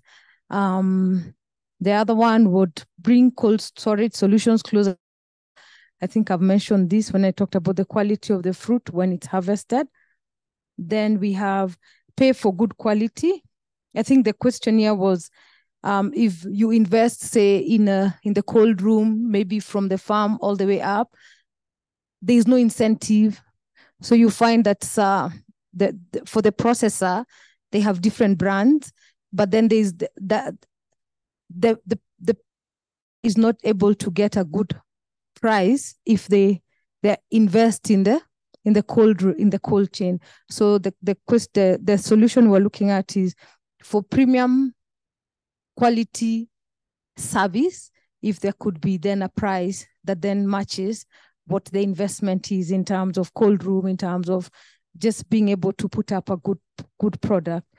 Then the other one is setting standard prices for international markets. I think here we're looking at, we see the role of Avocado Society of Kenya, where they share prices of, currently they share prices in terms of what the prices are at the pack house. So we're trying to see, can we have the same system where we have prices being shared for international markets, so that then everybody knows the good quality product costs this much, that kind of thing. Then in terms of insufficient linkage between producers and processors, the solutions we're proposing were information access. I think one thing we saw is the use, of course, of social media, the use of technology to disseminate information. So we need to upscale this. We are doing a good job, but we need to reach more farmers or producers in terms of enabling them to access information. Another thing is extension support from the exporters. I think we're looking at how do we provide extension even for the farmers as exporters, so that then the farmers are able to know what it is they need to know. Like the person who was presenting earlier said. The other one is aggregation centers closer to the farmers. I think for this, we're looking at being able to maybe provide a center where the farmers are able to access the cold room, they're able to access, this is just collection center that could maybe, I heard him talking about a center of excellence that then allows the farmer to be able to pool their resources, the small scale farmers, and then be able to access the processors. So I think that we saw that as a possible solution. Thank you. The last solution was on high cost of storage. I think we're looking at a rent to own model for this cold storage facility. So what we're looking at is having farmers pull together, and then you're able to either deduct from how they're using either they're supplying, and then you can be able then to pay for the, what's it called, the cold storage or whatever it is that you're supplying them. So we're looking at that as a possible solution. Then the other one is training farmers on the entrepreneurship. I think this one we discussed the fact that in as much as we are putting farmers in groups, sometimes farmers disappoint in terms of you expect them to supply you a certain volume, and then when you go, the volume is not there. But because they don't have the commercial savviness to know that if they commit to 5 tons, then they have to supply. So we're looking at if we could have them trained on entrepreneurship so that they understand the business sense of it, then they can be able to supply and be able also to take up some of this infrastructure for themselves as a business also. So in terms of lack of capacity building for the brokers, I think we looked at registration by the relevant government agencies. I think that's already there, but I think it's not enforced. We still don't have all of them registered. So I think the idea was having, what did we call it? But brokers or good conduct, like brokers who are able to follow and do the right thing. So that kind of, so registration for those brokers. Then they're also, of course, training the brokers, but also training the exporters, because we felt like sometimes the processors themselves don't even know about quality. So it's good to train them on the same. Then the other one is equipping them, as well as the way we talked about harvesters, equipping them with harvesting tools, and then also access to finance. Like he said, I think for us also that was an issue. We need finance that's tailor-made to the processors or these people at the middle, but that's not there at the moment. I think the story he said is a story we repeated here as we had our discussions. Yeah, I think we have 4 strategies for implement. Okay, not more than 4 strategies for implementing. I think the first one was tailor-made financing. I think I've mentioned that for each value chain actor. The second one was capacity building on business plans. I think he mentioned that. But for us also was how much, what's the plan for either aggregating, what's the plan for processing, so that then it allows you to access financing. The other one is the rent to own models, like I mentioned. The other one is training and equipping the youth at the community level to offer support services to farmers. I think we saw that as an opportunity for everyone that is involved to work with the youth at the community to then offer those as an employment, as an employment opportunity. So the other one was, of course, incorporating technology and innovation. So we're looking at a number of technologies that we could use. I think this was ethylene inhibitors, dry matter testing. So technologies that could be used really to just make it easier to know what is happening either on the farm. So then you could also predict what is going to happen, whether you're going to have fruit or not, those kinds of technologies. Then the other one was data on harvest. If you could have data on harvest trends in the different regions, I think that was probably for HCD, so that then we can be able to know who is starting when, but then based on data, not just based on, so it comes up as based on the data. Also data on the different producing regions, data on the farmers from all the other regions. Then I think the last one was certification of exporters and processors. I think here we're looking at how we can have the exporters, like we were talking about like Alibaba, the way they have gold, that kind of thing, that then allows us to, or even people from outside to know who is a good quality, who's adhering to certain standards, and therefore whoever is adhering is able to also command a better price. And then that way it sort of like regulates and allows there to be fair competition. Thank you very much.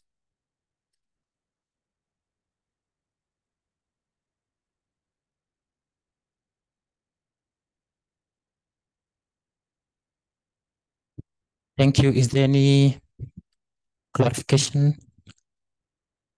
If not, I'll move to the marketing group.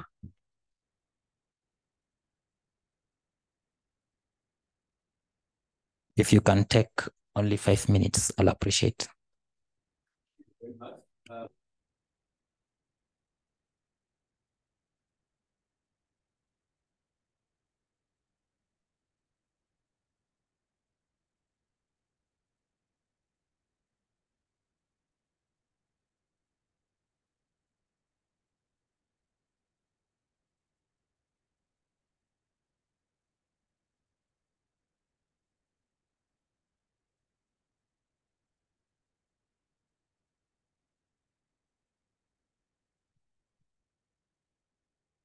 Thank you very much.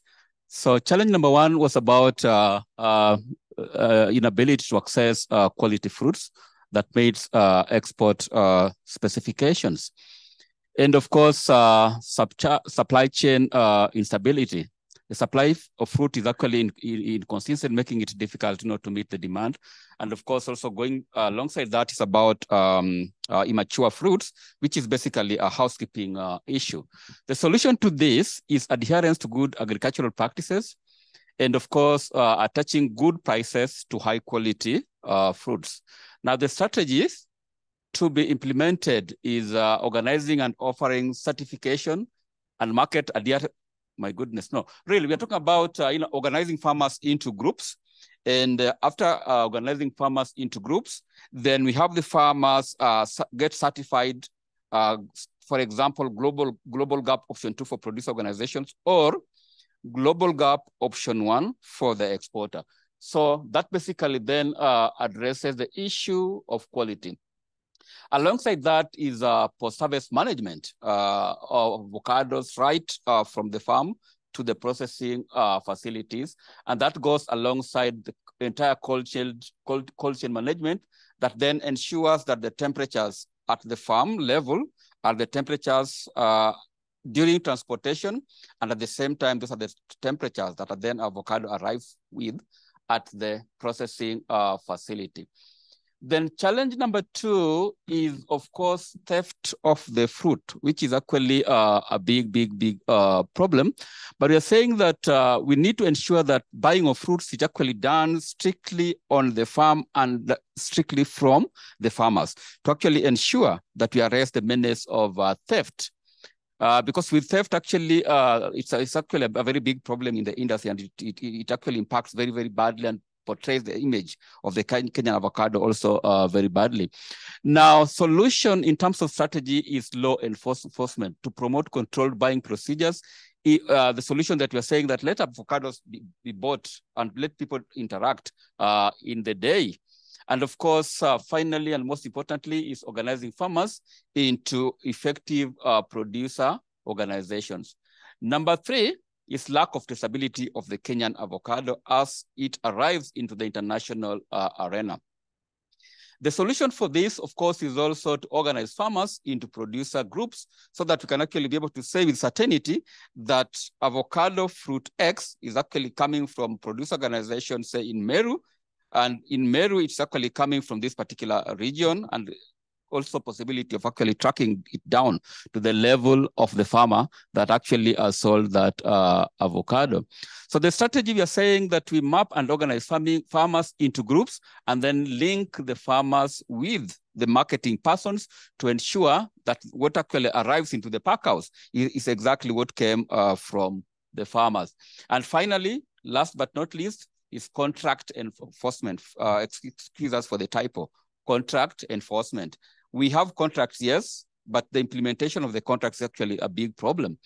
So number 5 is the fact that the prices that the Kenyan exporter gets is actually dictated to by the buyers. So that actually jeopardizes the opportunities that are actually available within the international market space. So to mitigate against this, we are talking about, timely market intelligence to the extent that we are actually able to say that this particular market, this is actually the price that is offering. And if assuming we're talking about Peru, we are talking about Mexico, we are talking about Colombia, this is the price that their avocados is actually attracting at the international market. And of course, attach premium price to quality produce as an incentive for the farmers to be able to produce to the market high quality fruits. Strategy, access to timely market information, and of course also marketing directly to the buyers. We are actually suggesting that exporters then negotiate and sell directly to the buyers out there. And of course also to bring that element, I think the final one is about, to be able to mitigate against, the exporters being price takers. We are suggesting a solution in respect to participation in the international trade fairs. The reason why I'm emphasizing on this is that at the international trade fairs, the exporters are in a position to interact directly with the buyers, one-on-one on a table, and then they negotiate prices outside of email communication and phone conversations. Then finally is changes in market regulations, market and standard regulations. Each and every single time we hear what was actually required of us, the regulation that was required of us last year actually changes this year. So quite a number of changes are actually coming out of the European Union that we're talking about. And of course, also the impact of Brexit has equally also somehow impacted on some of these standards. So the changes in market regulations every now and again, even if you had to speak about the global gap certification, you remember they keep on changing. Global gap improved to a certain level. The one that was actually we were supposed to adhere to last year actually changes this particular year. So, where are you? Okay, sorry. The solution is about adaptability. Businesses have to adapt with these market changes for them to actually be able to sustain themselves into this market. Strategy is also, of course, about access to market information, and of course, to the changes in these regulations, and of course, the regulatory authorities. Here we are talking about KFIs, HCD, and of course also business management organizations. They need to collect and disseminate information as and when it is available. And I hope Ernest is taking notes. Ako hapa? Ametoka? Okay, sawa sawa. So again, the other challenge is about delays in checks and clearance for exporters. Example is about regulators, KFIs, HCD, and KRA taking a little bit of longer time, to clear the exporters to be able to have their shipments exit either JKIA or the port of Mombasa. But for this, the solution is that the BMOs need to work very closely with the regulators so that they lobby and they actually appraise the regulators on the essence of speedy clearance of the goods, because we are talking about, perishables. Strategies, organizing and offering certification to markets and adherence to market standards. That should be the implementation strategy. And then the high cost of marketing. High cost of marketing, why? You are talking about a market that is not available here. You go to travel to Europe, you go to engage those people in that part of the world. So that is actually a major constraint. But what we are saying is that if you could create a financial vehicle that support exporters to be able to participate in international trade fairs, then that arrests the issue of the cost of marketing. And of course, in terms of strategy, you create partnership between financial institutions and exporters for them to be able to access finances to mitigate the high cost of marketing. Harvesting cost is equally a major issue, either at cost level or at the operational level. But we're suggesting that we build the capacity of the harvesters in terms of proper harvesting techniques, so that then the fruit that gets out of the farms is that only which meets the market specifications. How do you implement this? You mainstream the youth into the avocado farming so that it is actually the youth who are empowered and equipped with the right skills to be able to offer harvesting operations at the farm level. With those few remarks, asanteni sana.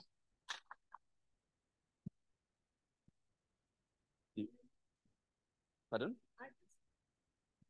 I just wanted to add something on the harvesting cost.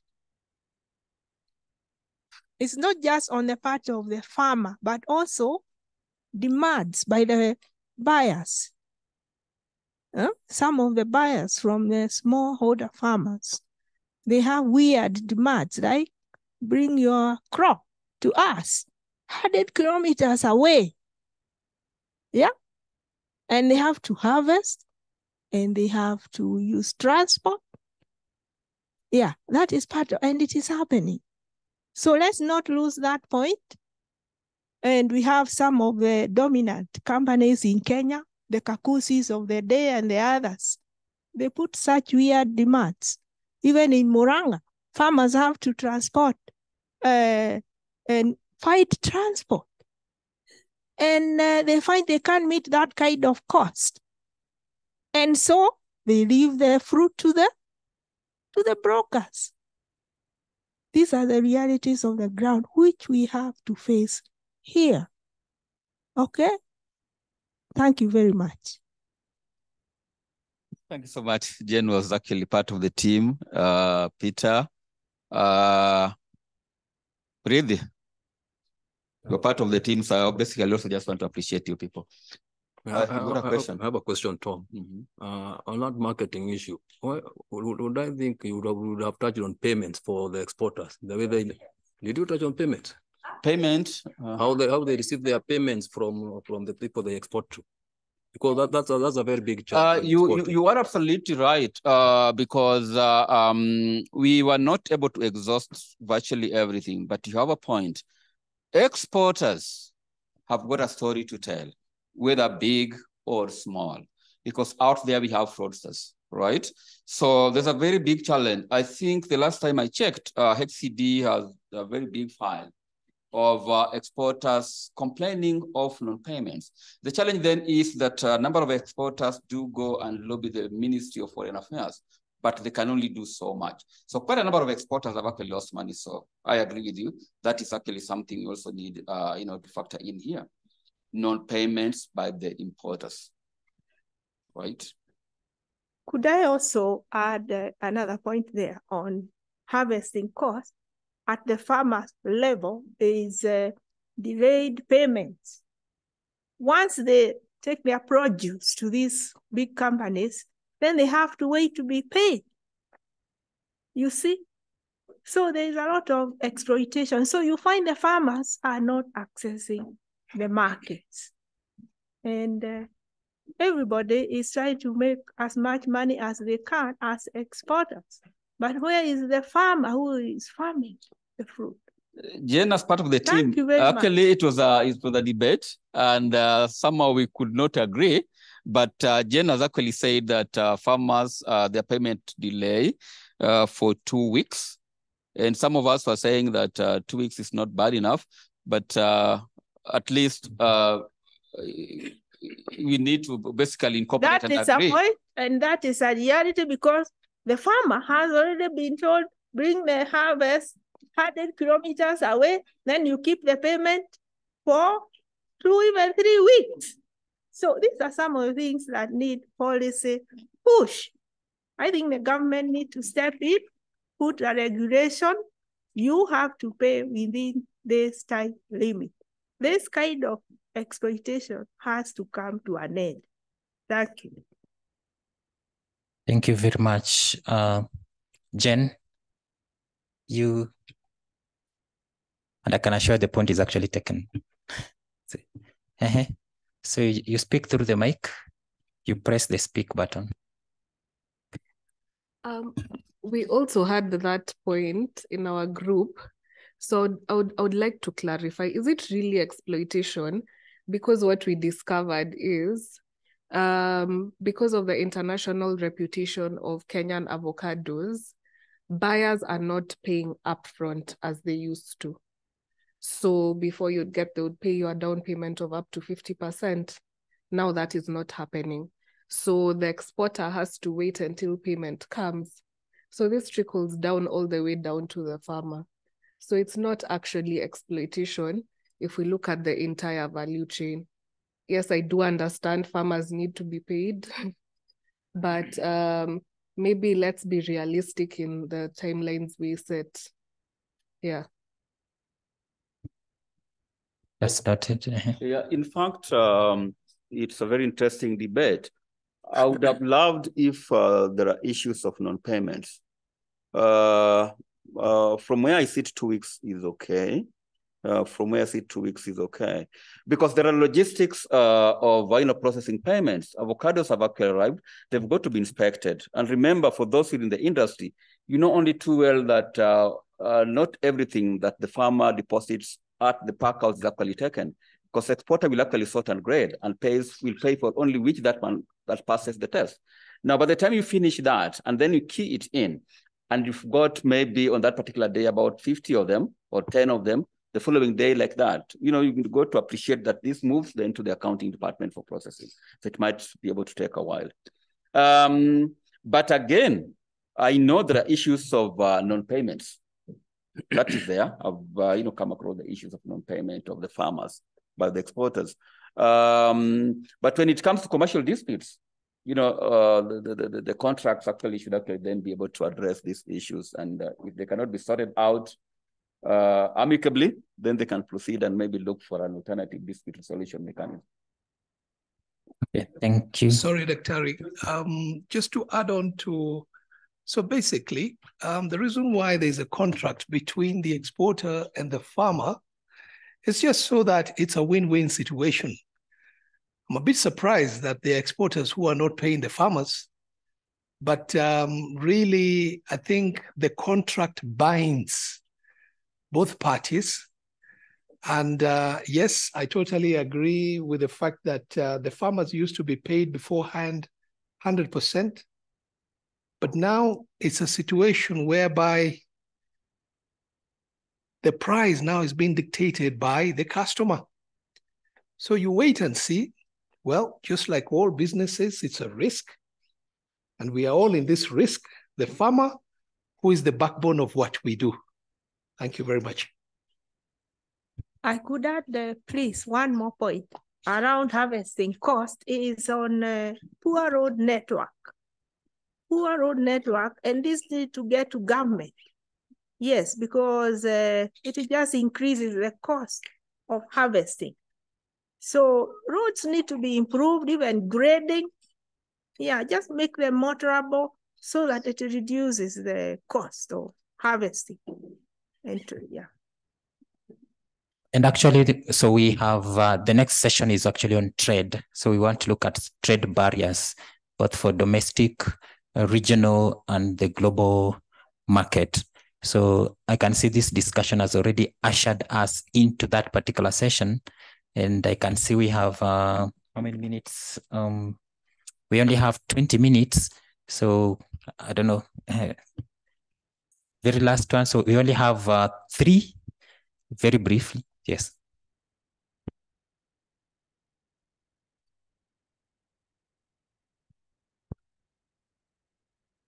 I want to do a very small add to what Peter said.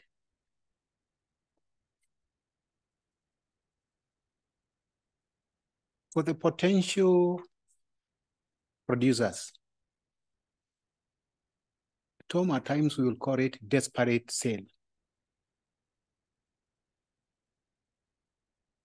Allow me to request as a producer that you are also doing a binding contract that has some very clear-cut spell out clauses which include and not limited to payments. And you read between the lines and understand the cross of payments. You mutually agree how many days or how many months before you can talk about being exploited, and especially when we are talking about the international export market. Thank you. If I could say something about our presentation, I'd like to thank Tom for doing a good job. One of the key barriers to marketing our avocados is the quality of fruit a section of the exporters are sending out. So production and how we handle the fruit once it's been harvested really plays a role in us securing a better price and a bigger market for our crop. For example, mid this year, we had a very good command of the Chinese market.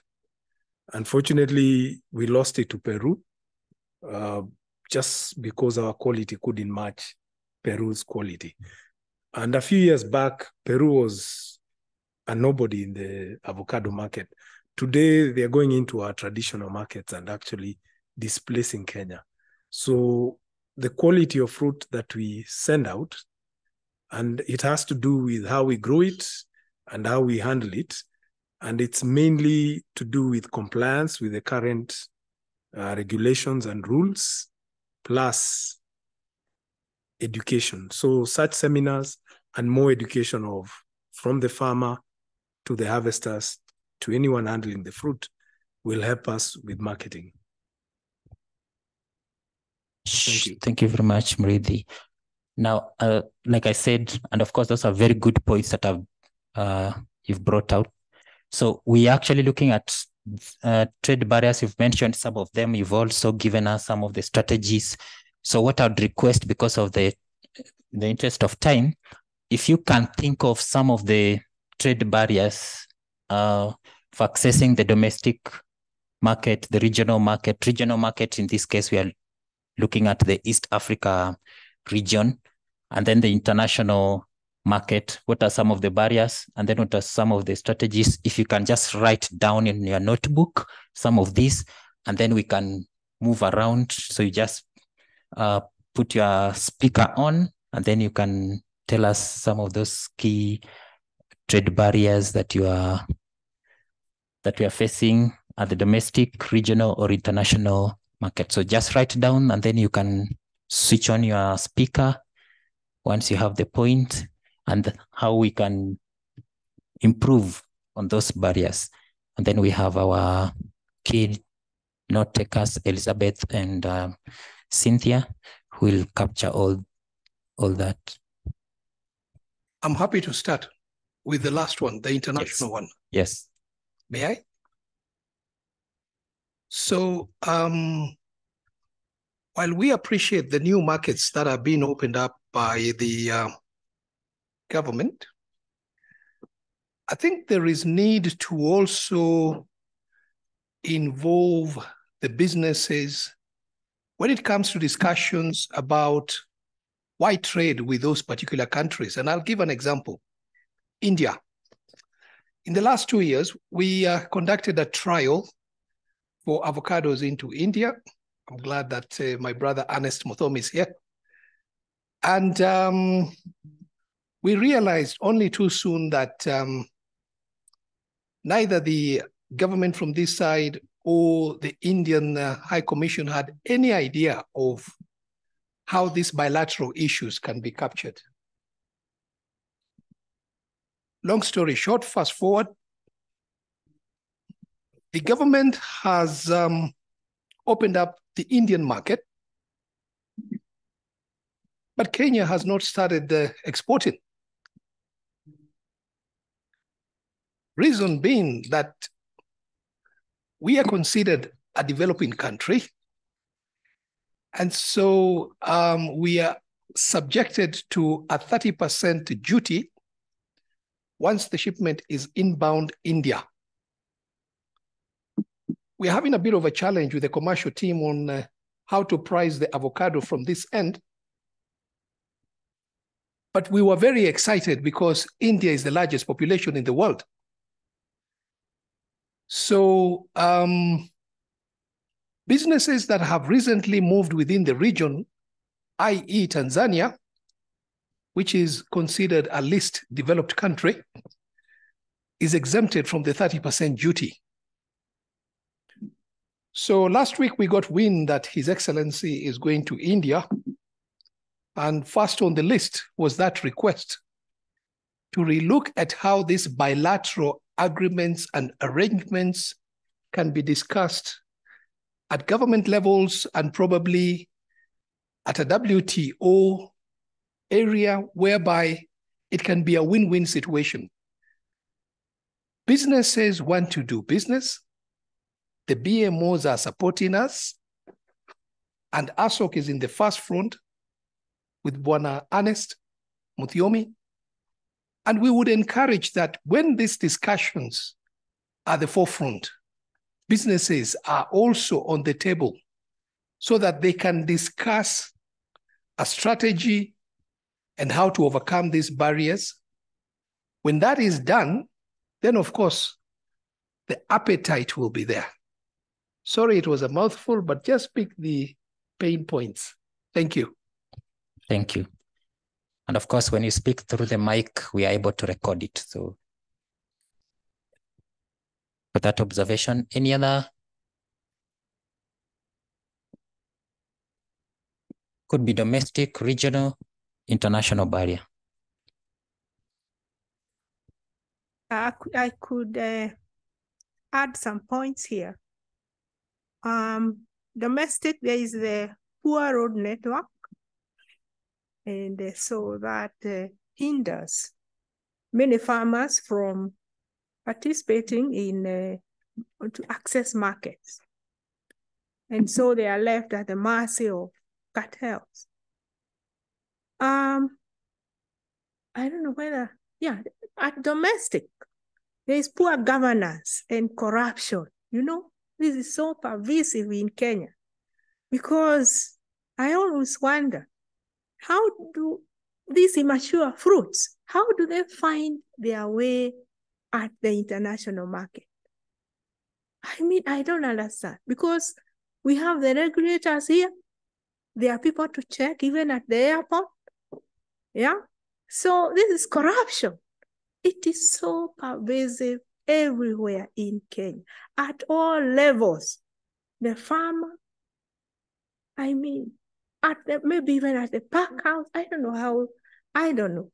This is something we have to face and see that it is a big problem in Kenya. Poor governance. This has to be faced and discussed by all stakeholders, how this need could be addressed. Then there is the unreliable markets, fluctuating prices due to oversupply at the international level. Disorganized local market infrastructure. The farmers are not organized into farmers groups to be able to access markets. There is a point we made in our groups that where the farmers are organized, I mean, they are able to trace the people who are harvesting immature fruits. So this is something that could be done more to organize the farmers. Then there is inadequate institutional support in terms of training, credit for the farmers, even at regional level. Yeah. Even at national level in Kenya, there is lack of support. There are so many meetings and a lot of talking. I know somebody say that, I don't know how many counties farmers are being organized, but how far is that? What progress is being made in this? So I don't know which structure can work with government closely to know what is happening so that the gaps can be identified and support can be given to that project. Yeah. Thank you very much, Jen. I hope that's well captured.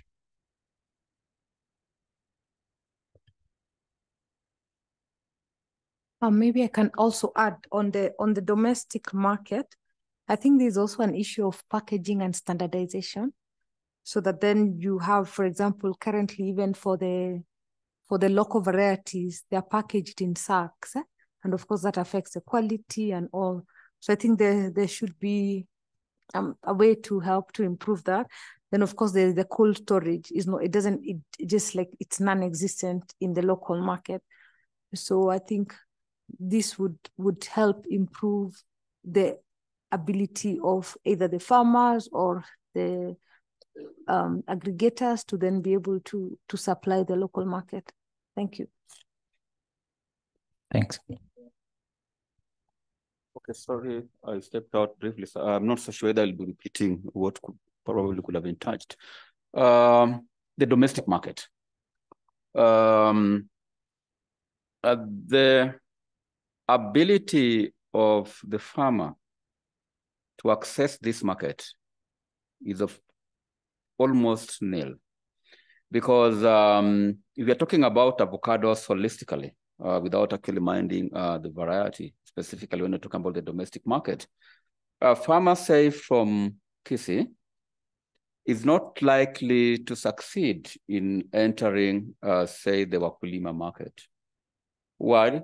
because of the way the market system is actually arranged. Some people call them cartels, but I have interacted with them and I realize they're actually just some sort of organization within some of these markets that needs to be adhered to. So that market entry is a problem.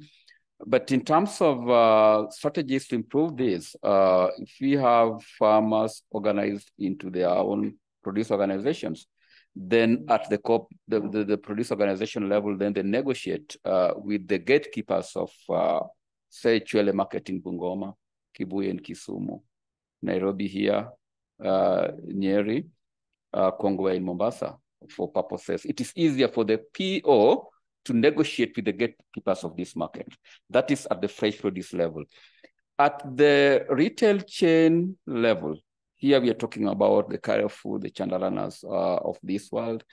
For the farmer to get into this market, it's not easy because one, you got to be a registered business, two, you got to have a PIN certificate, etc. So we need to create awareness as a strategy to breaking this so that the farmer produce organizations also have these documentations done for them to be able to get into these retail chains. Thank you.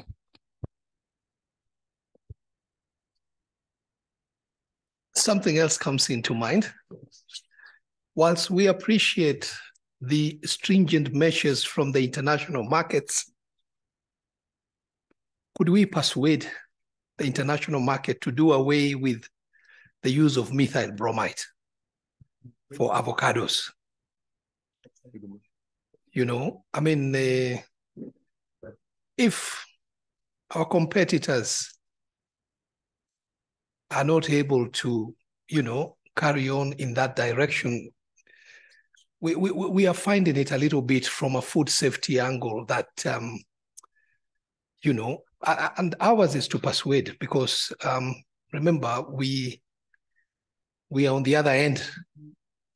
And, you know, if we can get the right persons to, you know, communicate this, it would be very much appreciated. Thank you. I cannot live without thanking my brother for mentioning the issue of methyl bromide. This is actually a controlled chemical, okay? And I think it's a major barrier. Remember, His Excellency, the immediate past president himself went to China, I think, 2020, 2019. Not very sure, but sometime there. And they negotiated. And the agreement was that we get into the Chinese market through, what do you call it? No. The first one into the Chinese market. Frozen avocados. Thank you so much, Peter. Frozen avocados. I can tell you for sure the cost of investing in this, in infrastructure, was equally a very significant barrier. That is one. Number two, you get into the Chinese market with the frozen avocados, you have invested heavily and you are given a very poor price, okay? So this is actually something that we need to think about. So then later on, then the Chinese people come up with what? Fumigation, methyl bromide. And they know very well that this is a controlled, chemical. Really? Can Europe accept a processing facility that has applied methyl bromide to supply their market? Hapana, watakata. So this is actually a very serious issue that needs to be addressed very seriously. And I don't know what maybe Ernest would say about the element of methyl bromide.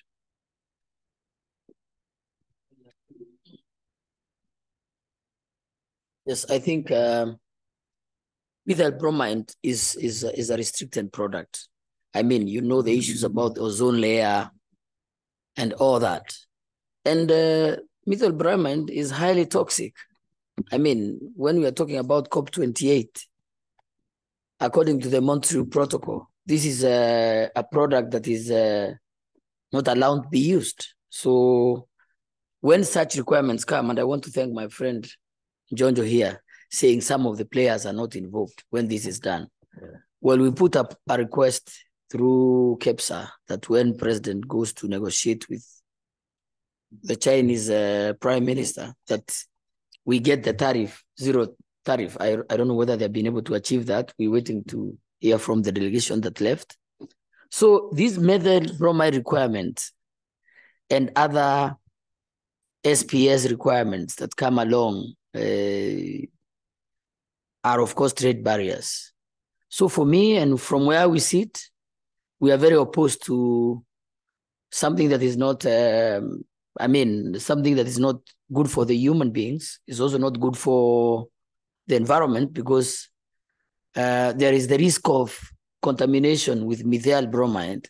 And then some of this methyl bromide that is being used in this country might not be illegal, might not be legally registered. Then their purity is also questionable.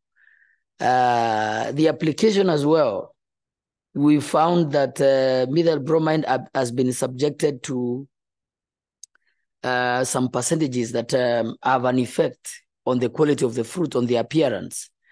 This is also protocol about fumigation, making people get fruits out of the way we prepare our fruits, put them in the cold chain or subject them to a cold chain from where we are harvesting, and then later on putting them under high temperatures. Of course, it means some of these arguments or some of these protocols were signed without the private sector in sight. So just like he's saying that the private sector needs to be involved when some of these protocols are being negotiated, because you might be told you have a market, but then practically assessing that market is another problem. Of course, when they talk about barriers to trade, I'm still hoping my colleagues, people here present, will still discuss more about market access. So a trade barrier probably would want to sell our fruits to Japan, and then we can't do that because the government has to negotiate a protocol with them. It has to have a trade agreement. Sometimes these are political decisions that involve give and take. So those are, of course, trade barriers that we are discussing now. But I want to thank my colleagues. We are trying to see what really we can do with this methyl bromide, because so far, the markets that have demanded for a methyl bromide treatment, it's becoming very difficult for us. It's becoming a trade barrier. Thank you.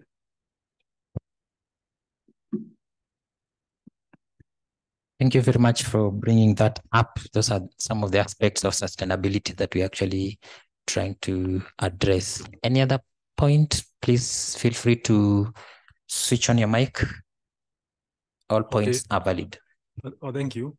Maybe mine, maybe because we need to get aware about this chemical, methyl bromide. So what is the purpose? What is the benefit from the other user that you need to use it? Okay, I think why, because again, why the chemical? It is toxic. Yes, we know that. But why should we go, to use it?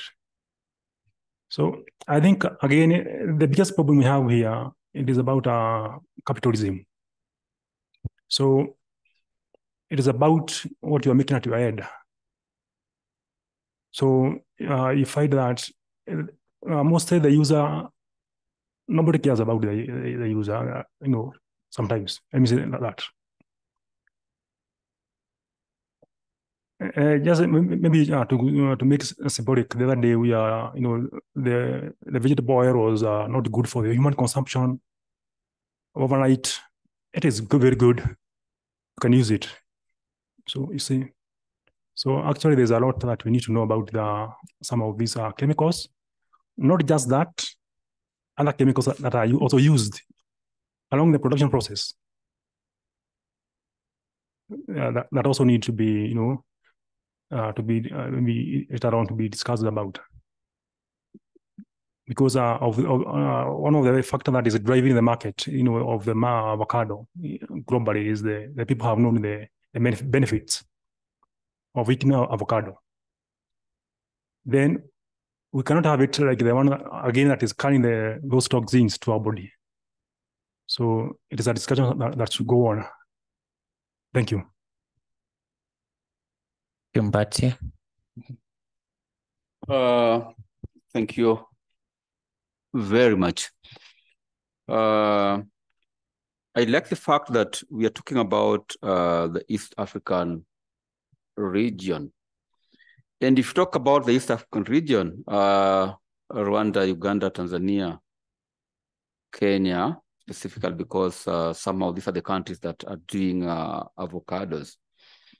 You realize that our seasons are actually different, right?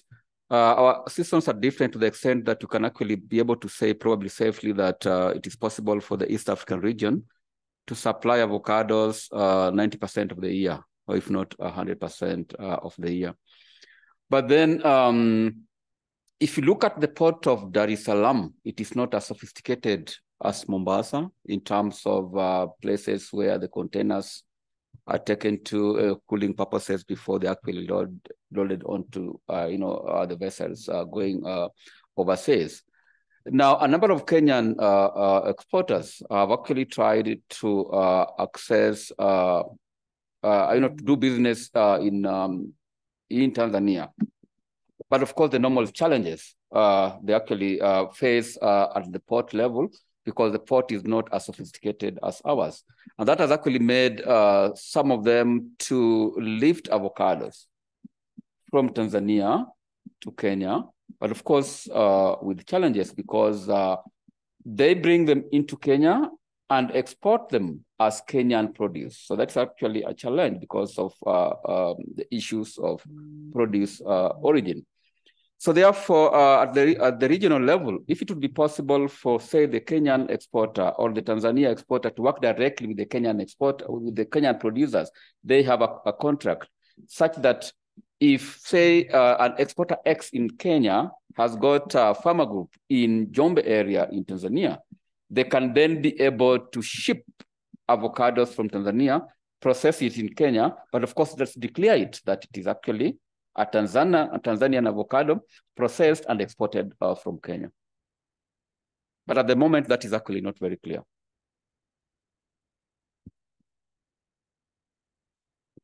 So you can't trace it? Well, you can.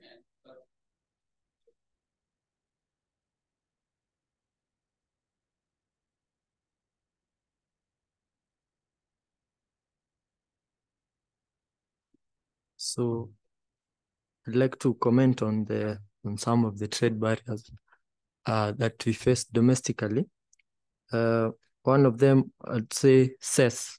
So you find that if you're harvesting avocados from a county like Meru, it will have to pass through several counties to get to maybe Thika or Mombasa Road, where they're being processed for export.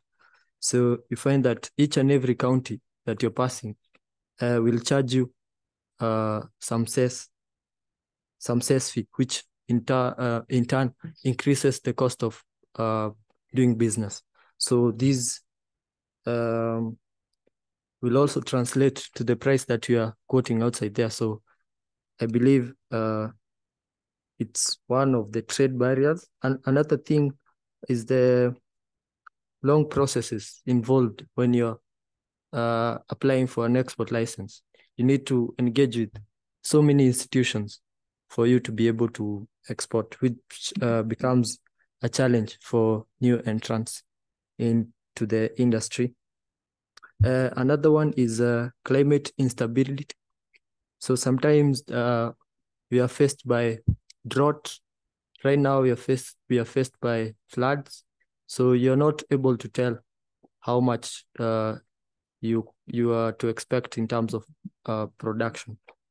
Going on to the international trade barriers, I think our international buyers have some high-level standards, which let's assume you're a new exporter, you need to part with a lot of money to get these standards. When this person has not done business or has not done any business to be able to raise this amount of money, and you're required to part with like 1 million shillings just on certifications. So I believe this a barrier to trade to some of the new and maybe small businesses that want to enter into the avocado trade. So another barrier, I'd say, is we have talked about the China and the India market. So you find that some of the requirements for you to be able to export to those markets are actually not even doable. So my friends talked about fumigation. There's also the India market, which gives you another option to do cold treatment, of which you're to put avocados after processing for 0 degrees for 10 days. Another option is for 1.1 degrees for 12 days. You find that if you do that to these avocados, you're actually interfering with the quality of the avocado. So generally, when you send it out there, you're not, it's actually not of the best quality. Thank you. On the cess fees, because I think, again, at the end of the day, so we'd like to really have, make sure that we write something that really, that we can easily address. So for the cess fees, because I understand this is how counties are also generating revenue, what will be the solution? Like, what can we do? Can I go? Yeah. Yeah, I think we had this discussion before, and thank you so much for that. Basically, you know, it's all about trying to build relationships and working together with the government, with the central government.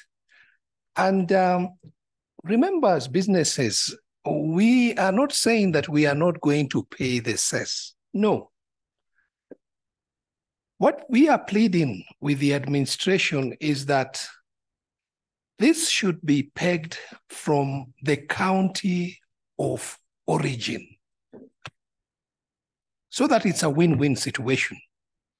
And the only thing that this can be made to happen is if the Council of Governors, the chair, is involved in these discussions, so that right from the pyramid, it is then cascaded down to the counties, so that one county is not, you know, giving out their own rules, but it should be from the point of county. Thank you. Thank you for that clarification. I just wanted to add something little for the international level.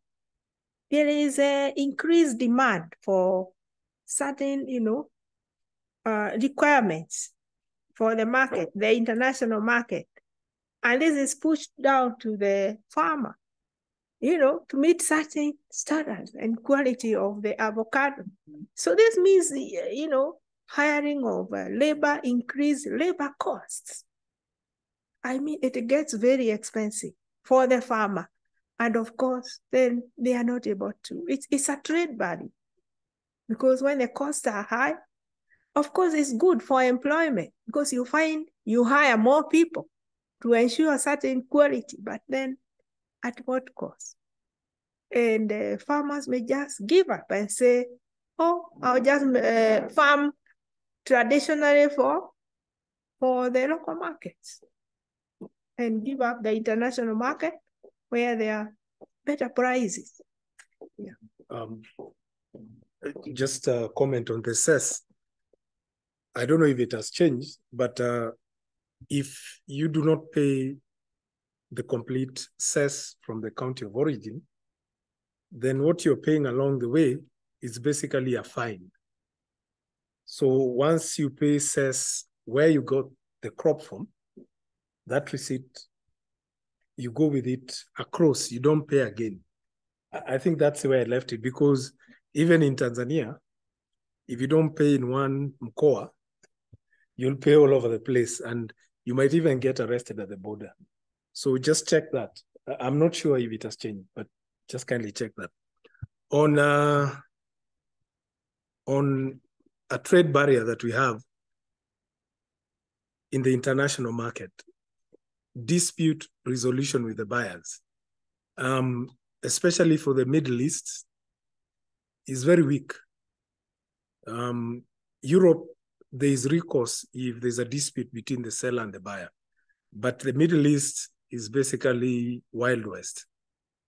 If there's any dispute, the law there basically just jails the person you're selling to. If they can't pay you, they are put in jail. So even when you take it to the authorities for recourse, that person is thrown into jail until they pay you. So you might just end up with someone owing you for several containers sitting in jail. It doesn't help you. Unlike Europe, where there's even insurance schemes against buyers. So that is a trade barrier. I don't know how it can be addressed because the Middle East is a big market. We are forced to even travel with our consignments. Once you verify the fruit is good, they pay you as you give them the container.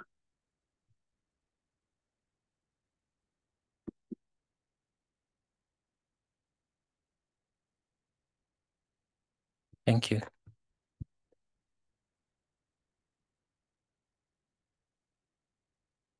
Any other barrier or strategy to improve?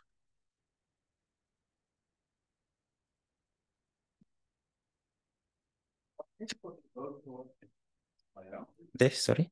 The freight cost compared, but I want my colleagues to probably input, but I know the freight cost from this part of the world compared to other destinations is a bit on the higher side. So that makes our produce competitive when it gets to the destination market.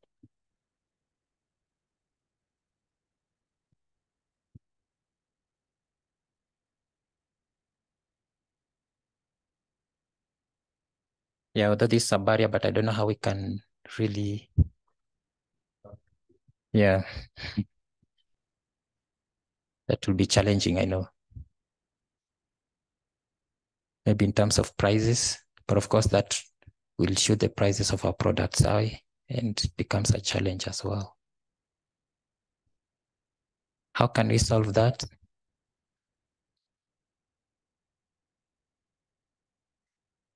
Well, I think I'm just guessing. I don't have an answer, but I think the reason why sea freight has been discussed and has been trialed is because right now the airlines decide on what to do and how to do, and it was proven, especially during COVID, and the prices are not going to come down. In fact, from an operational point of view, 60% is taken off from freight. So our hope as the industry is that if we get the buy-in of as many businesses to go the sea freight direction, we are hoping that the airlines will come running back and saying, hey guys, can we sit and have a discussion? Thank you.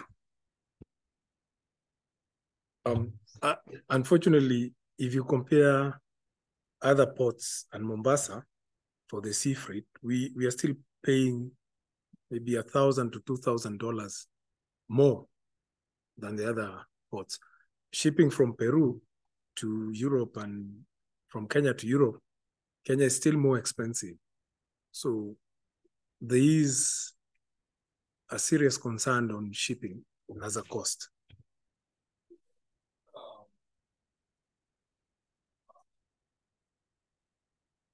At the sea freight level. So really, I don't know whether, because this has also got to do with geopolitics. You never know, somebody dominates a market and then determines. And, these people must be coming from part of the world that they would prefer to give better rates so that the prices from that other part of the world, become competitive. So, but air freighting, I think, I don't know, from Jomo Kenyatta, say, to Amsterdam is, I think, depending on the airline, it's about $3 yeah, $3.50 per kilo, right? And other destination is 1.8 to, So really, it is a barrier that need also to be looked at very critically, but it is beyond our control. We cannot actually say that we're going to have a solution to this.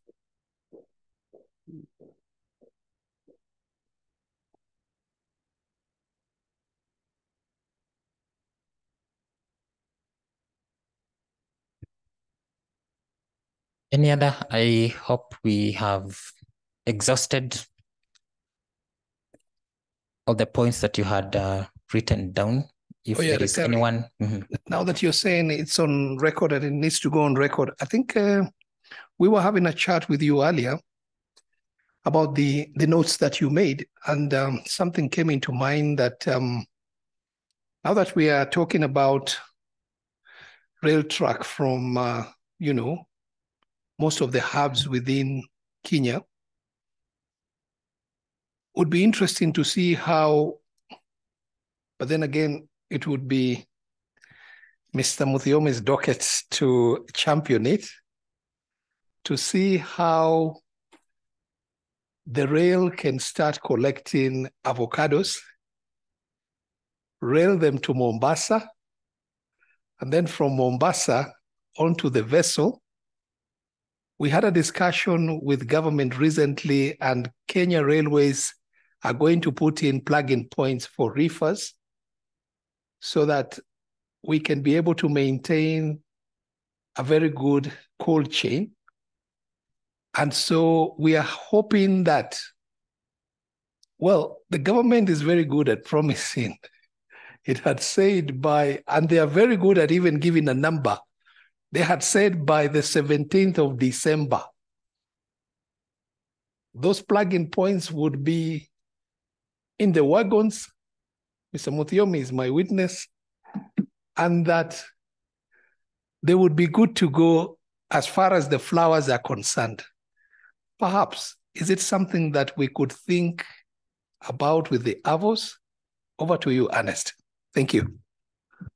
Thank you so much, Peter. I think, some of these things call for advocacy, and a lot of it, and you will agree with me that we've been trying to push the government to do some of these things. For instance, there was the European deal that had just been frustrating us for the last few years, because Europe had insisted on removing some of the products that we use to do some of our crops here on the MRL list. I mean, on the list of products that we can be allowed to use. I know, although the discussion was dropped by the European Parliament, it did not sit well with some countries. And you know, UK is not part of European Union now anymore. That's it and done. Well, our mandate is, of course, advocacy. So we wish to continue putting the government into its toes, so that it really delivers on what it is promising. It is a slow process, but I think luckily there is a project now which is called BIP, funded by the European Union, trying to do some infrastructure. I think this is going to come out very clearly next year, and some of the people in this room, everyone will be involved, will be engaged through ASOC to see that we are part of it, because the objective of that project is, of course, to ensure that there is more trade between Africa and Europe. And sometimes they also need to keep their employees in those ports. If you go to the port of Rotterdam, I'm creating jobs to a lot of people. So if there is no fruit or horticulture that is coming from Europe, from Africa to Europe, they also lose their jobs and they lose their businesses. And of course, it affects the economy. So it's a win-win for everyone. But what I can say is Africa has an opportunity. Even when we talk about the Kenyan avocado, we are still doing 2% on our markets. The per capita consumption on some of those markets for some of our products is below some market standards. Avocado is 1.2 kilos in Europe. In the Americas is about 3.8. So you still feel there is a lot of ground for us to cover.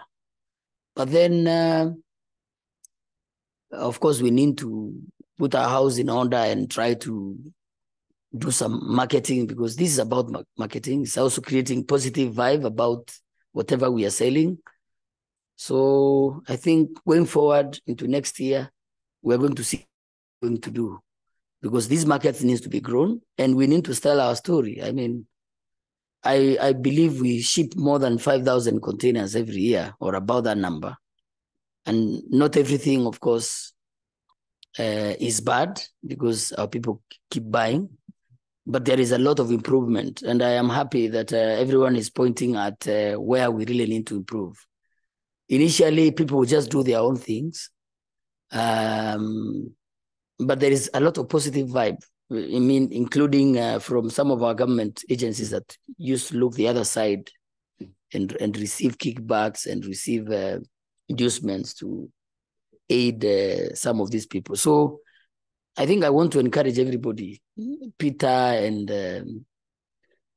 Daktari and everybody else in this room, that this is our industry, and we must be very vigilant, because we have a lot of families that depend on this value chain. And if we don't work, I mean, we have advantages that used to create jobs and do all these things. But because there was no one who has been vigilant about that, we've lost a lot. I mean, we've lost production to countries like Morocco, like on some of our value chains that really used to create jobs. So I don't want to put conclusion remarks, but I want to say I like and I'm admiring the discussions that are really going on. And I want to do an undertaking that ASOC is well tasked. I mean, you're putting us where we belong. We need to make noise, and we need to make this work.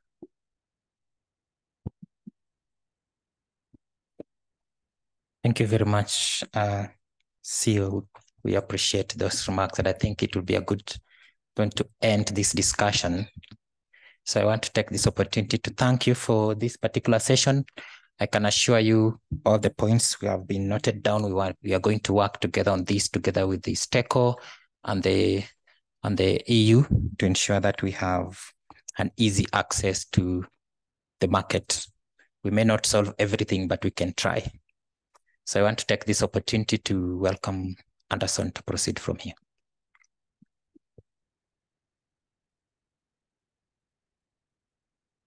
I have a question. My assumption is that the cabinet secretary seated here are going to correct team A, team B, and C. Would it be possible to possibly share that on soft?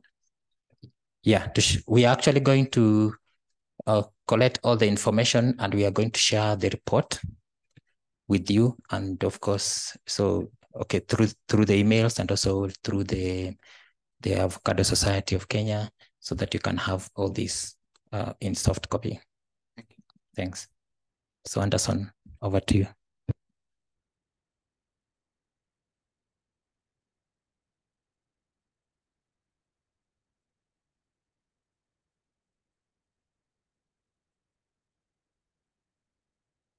Yes, so once more, I want to extend our gratitude, first of all, for accepting our invitation to be here today, and also for the very engaging discussion that we've had.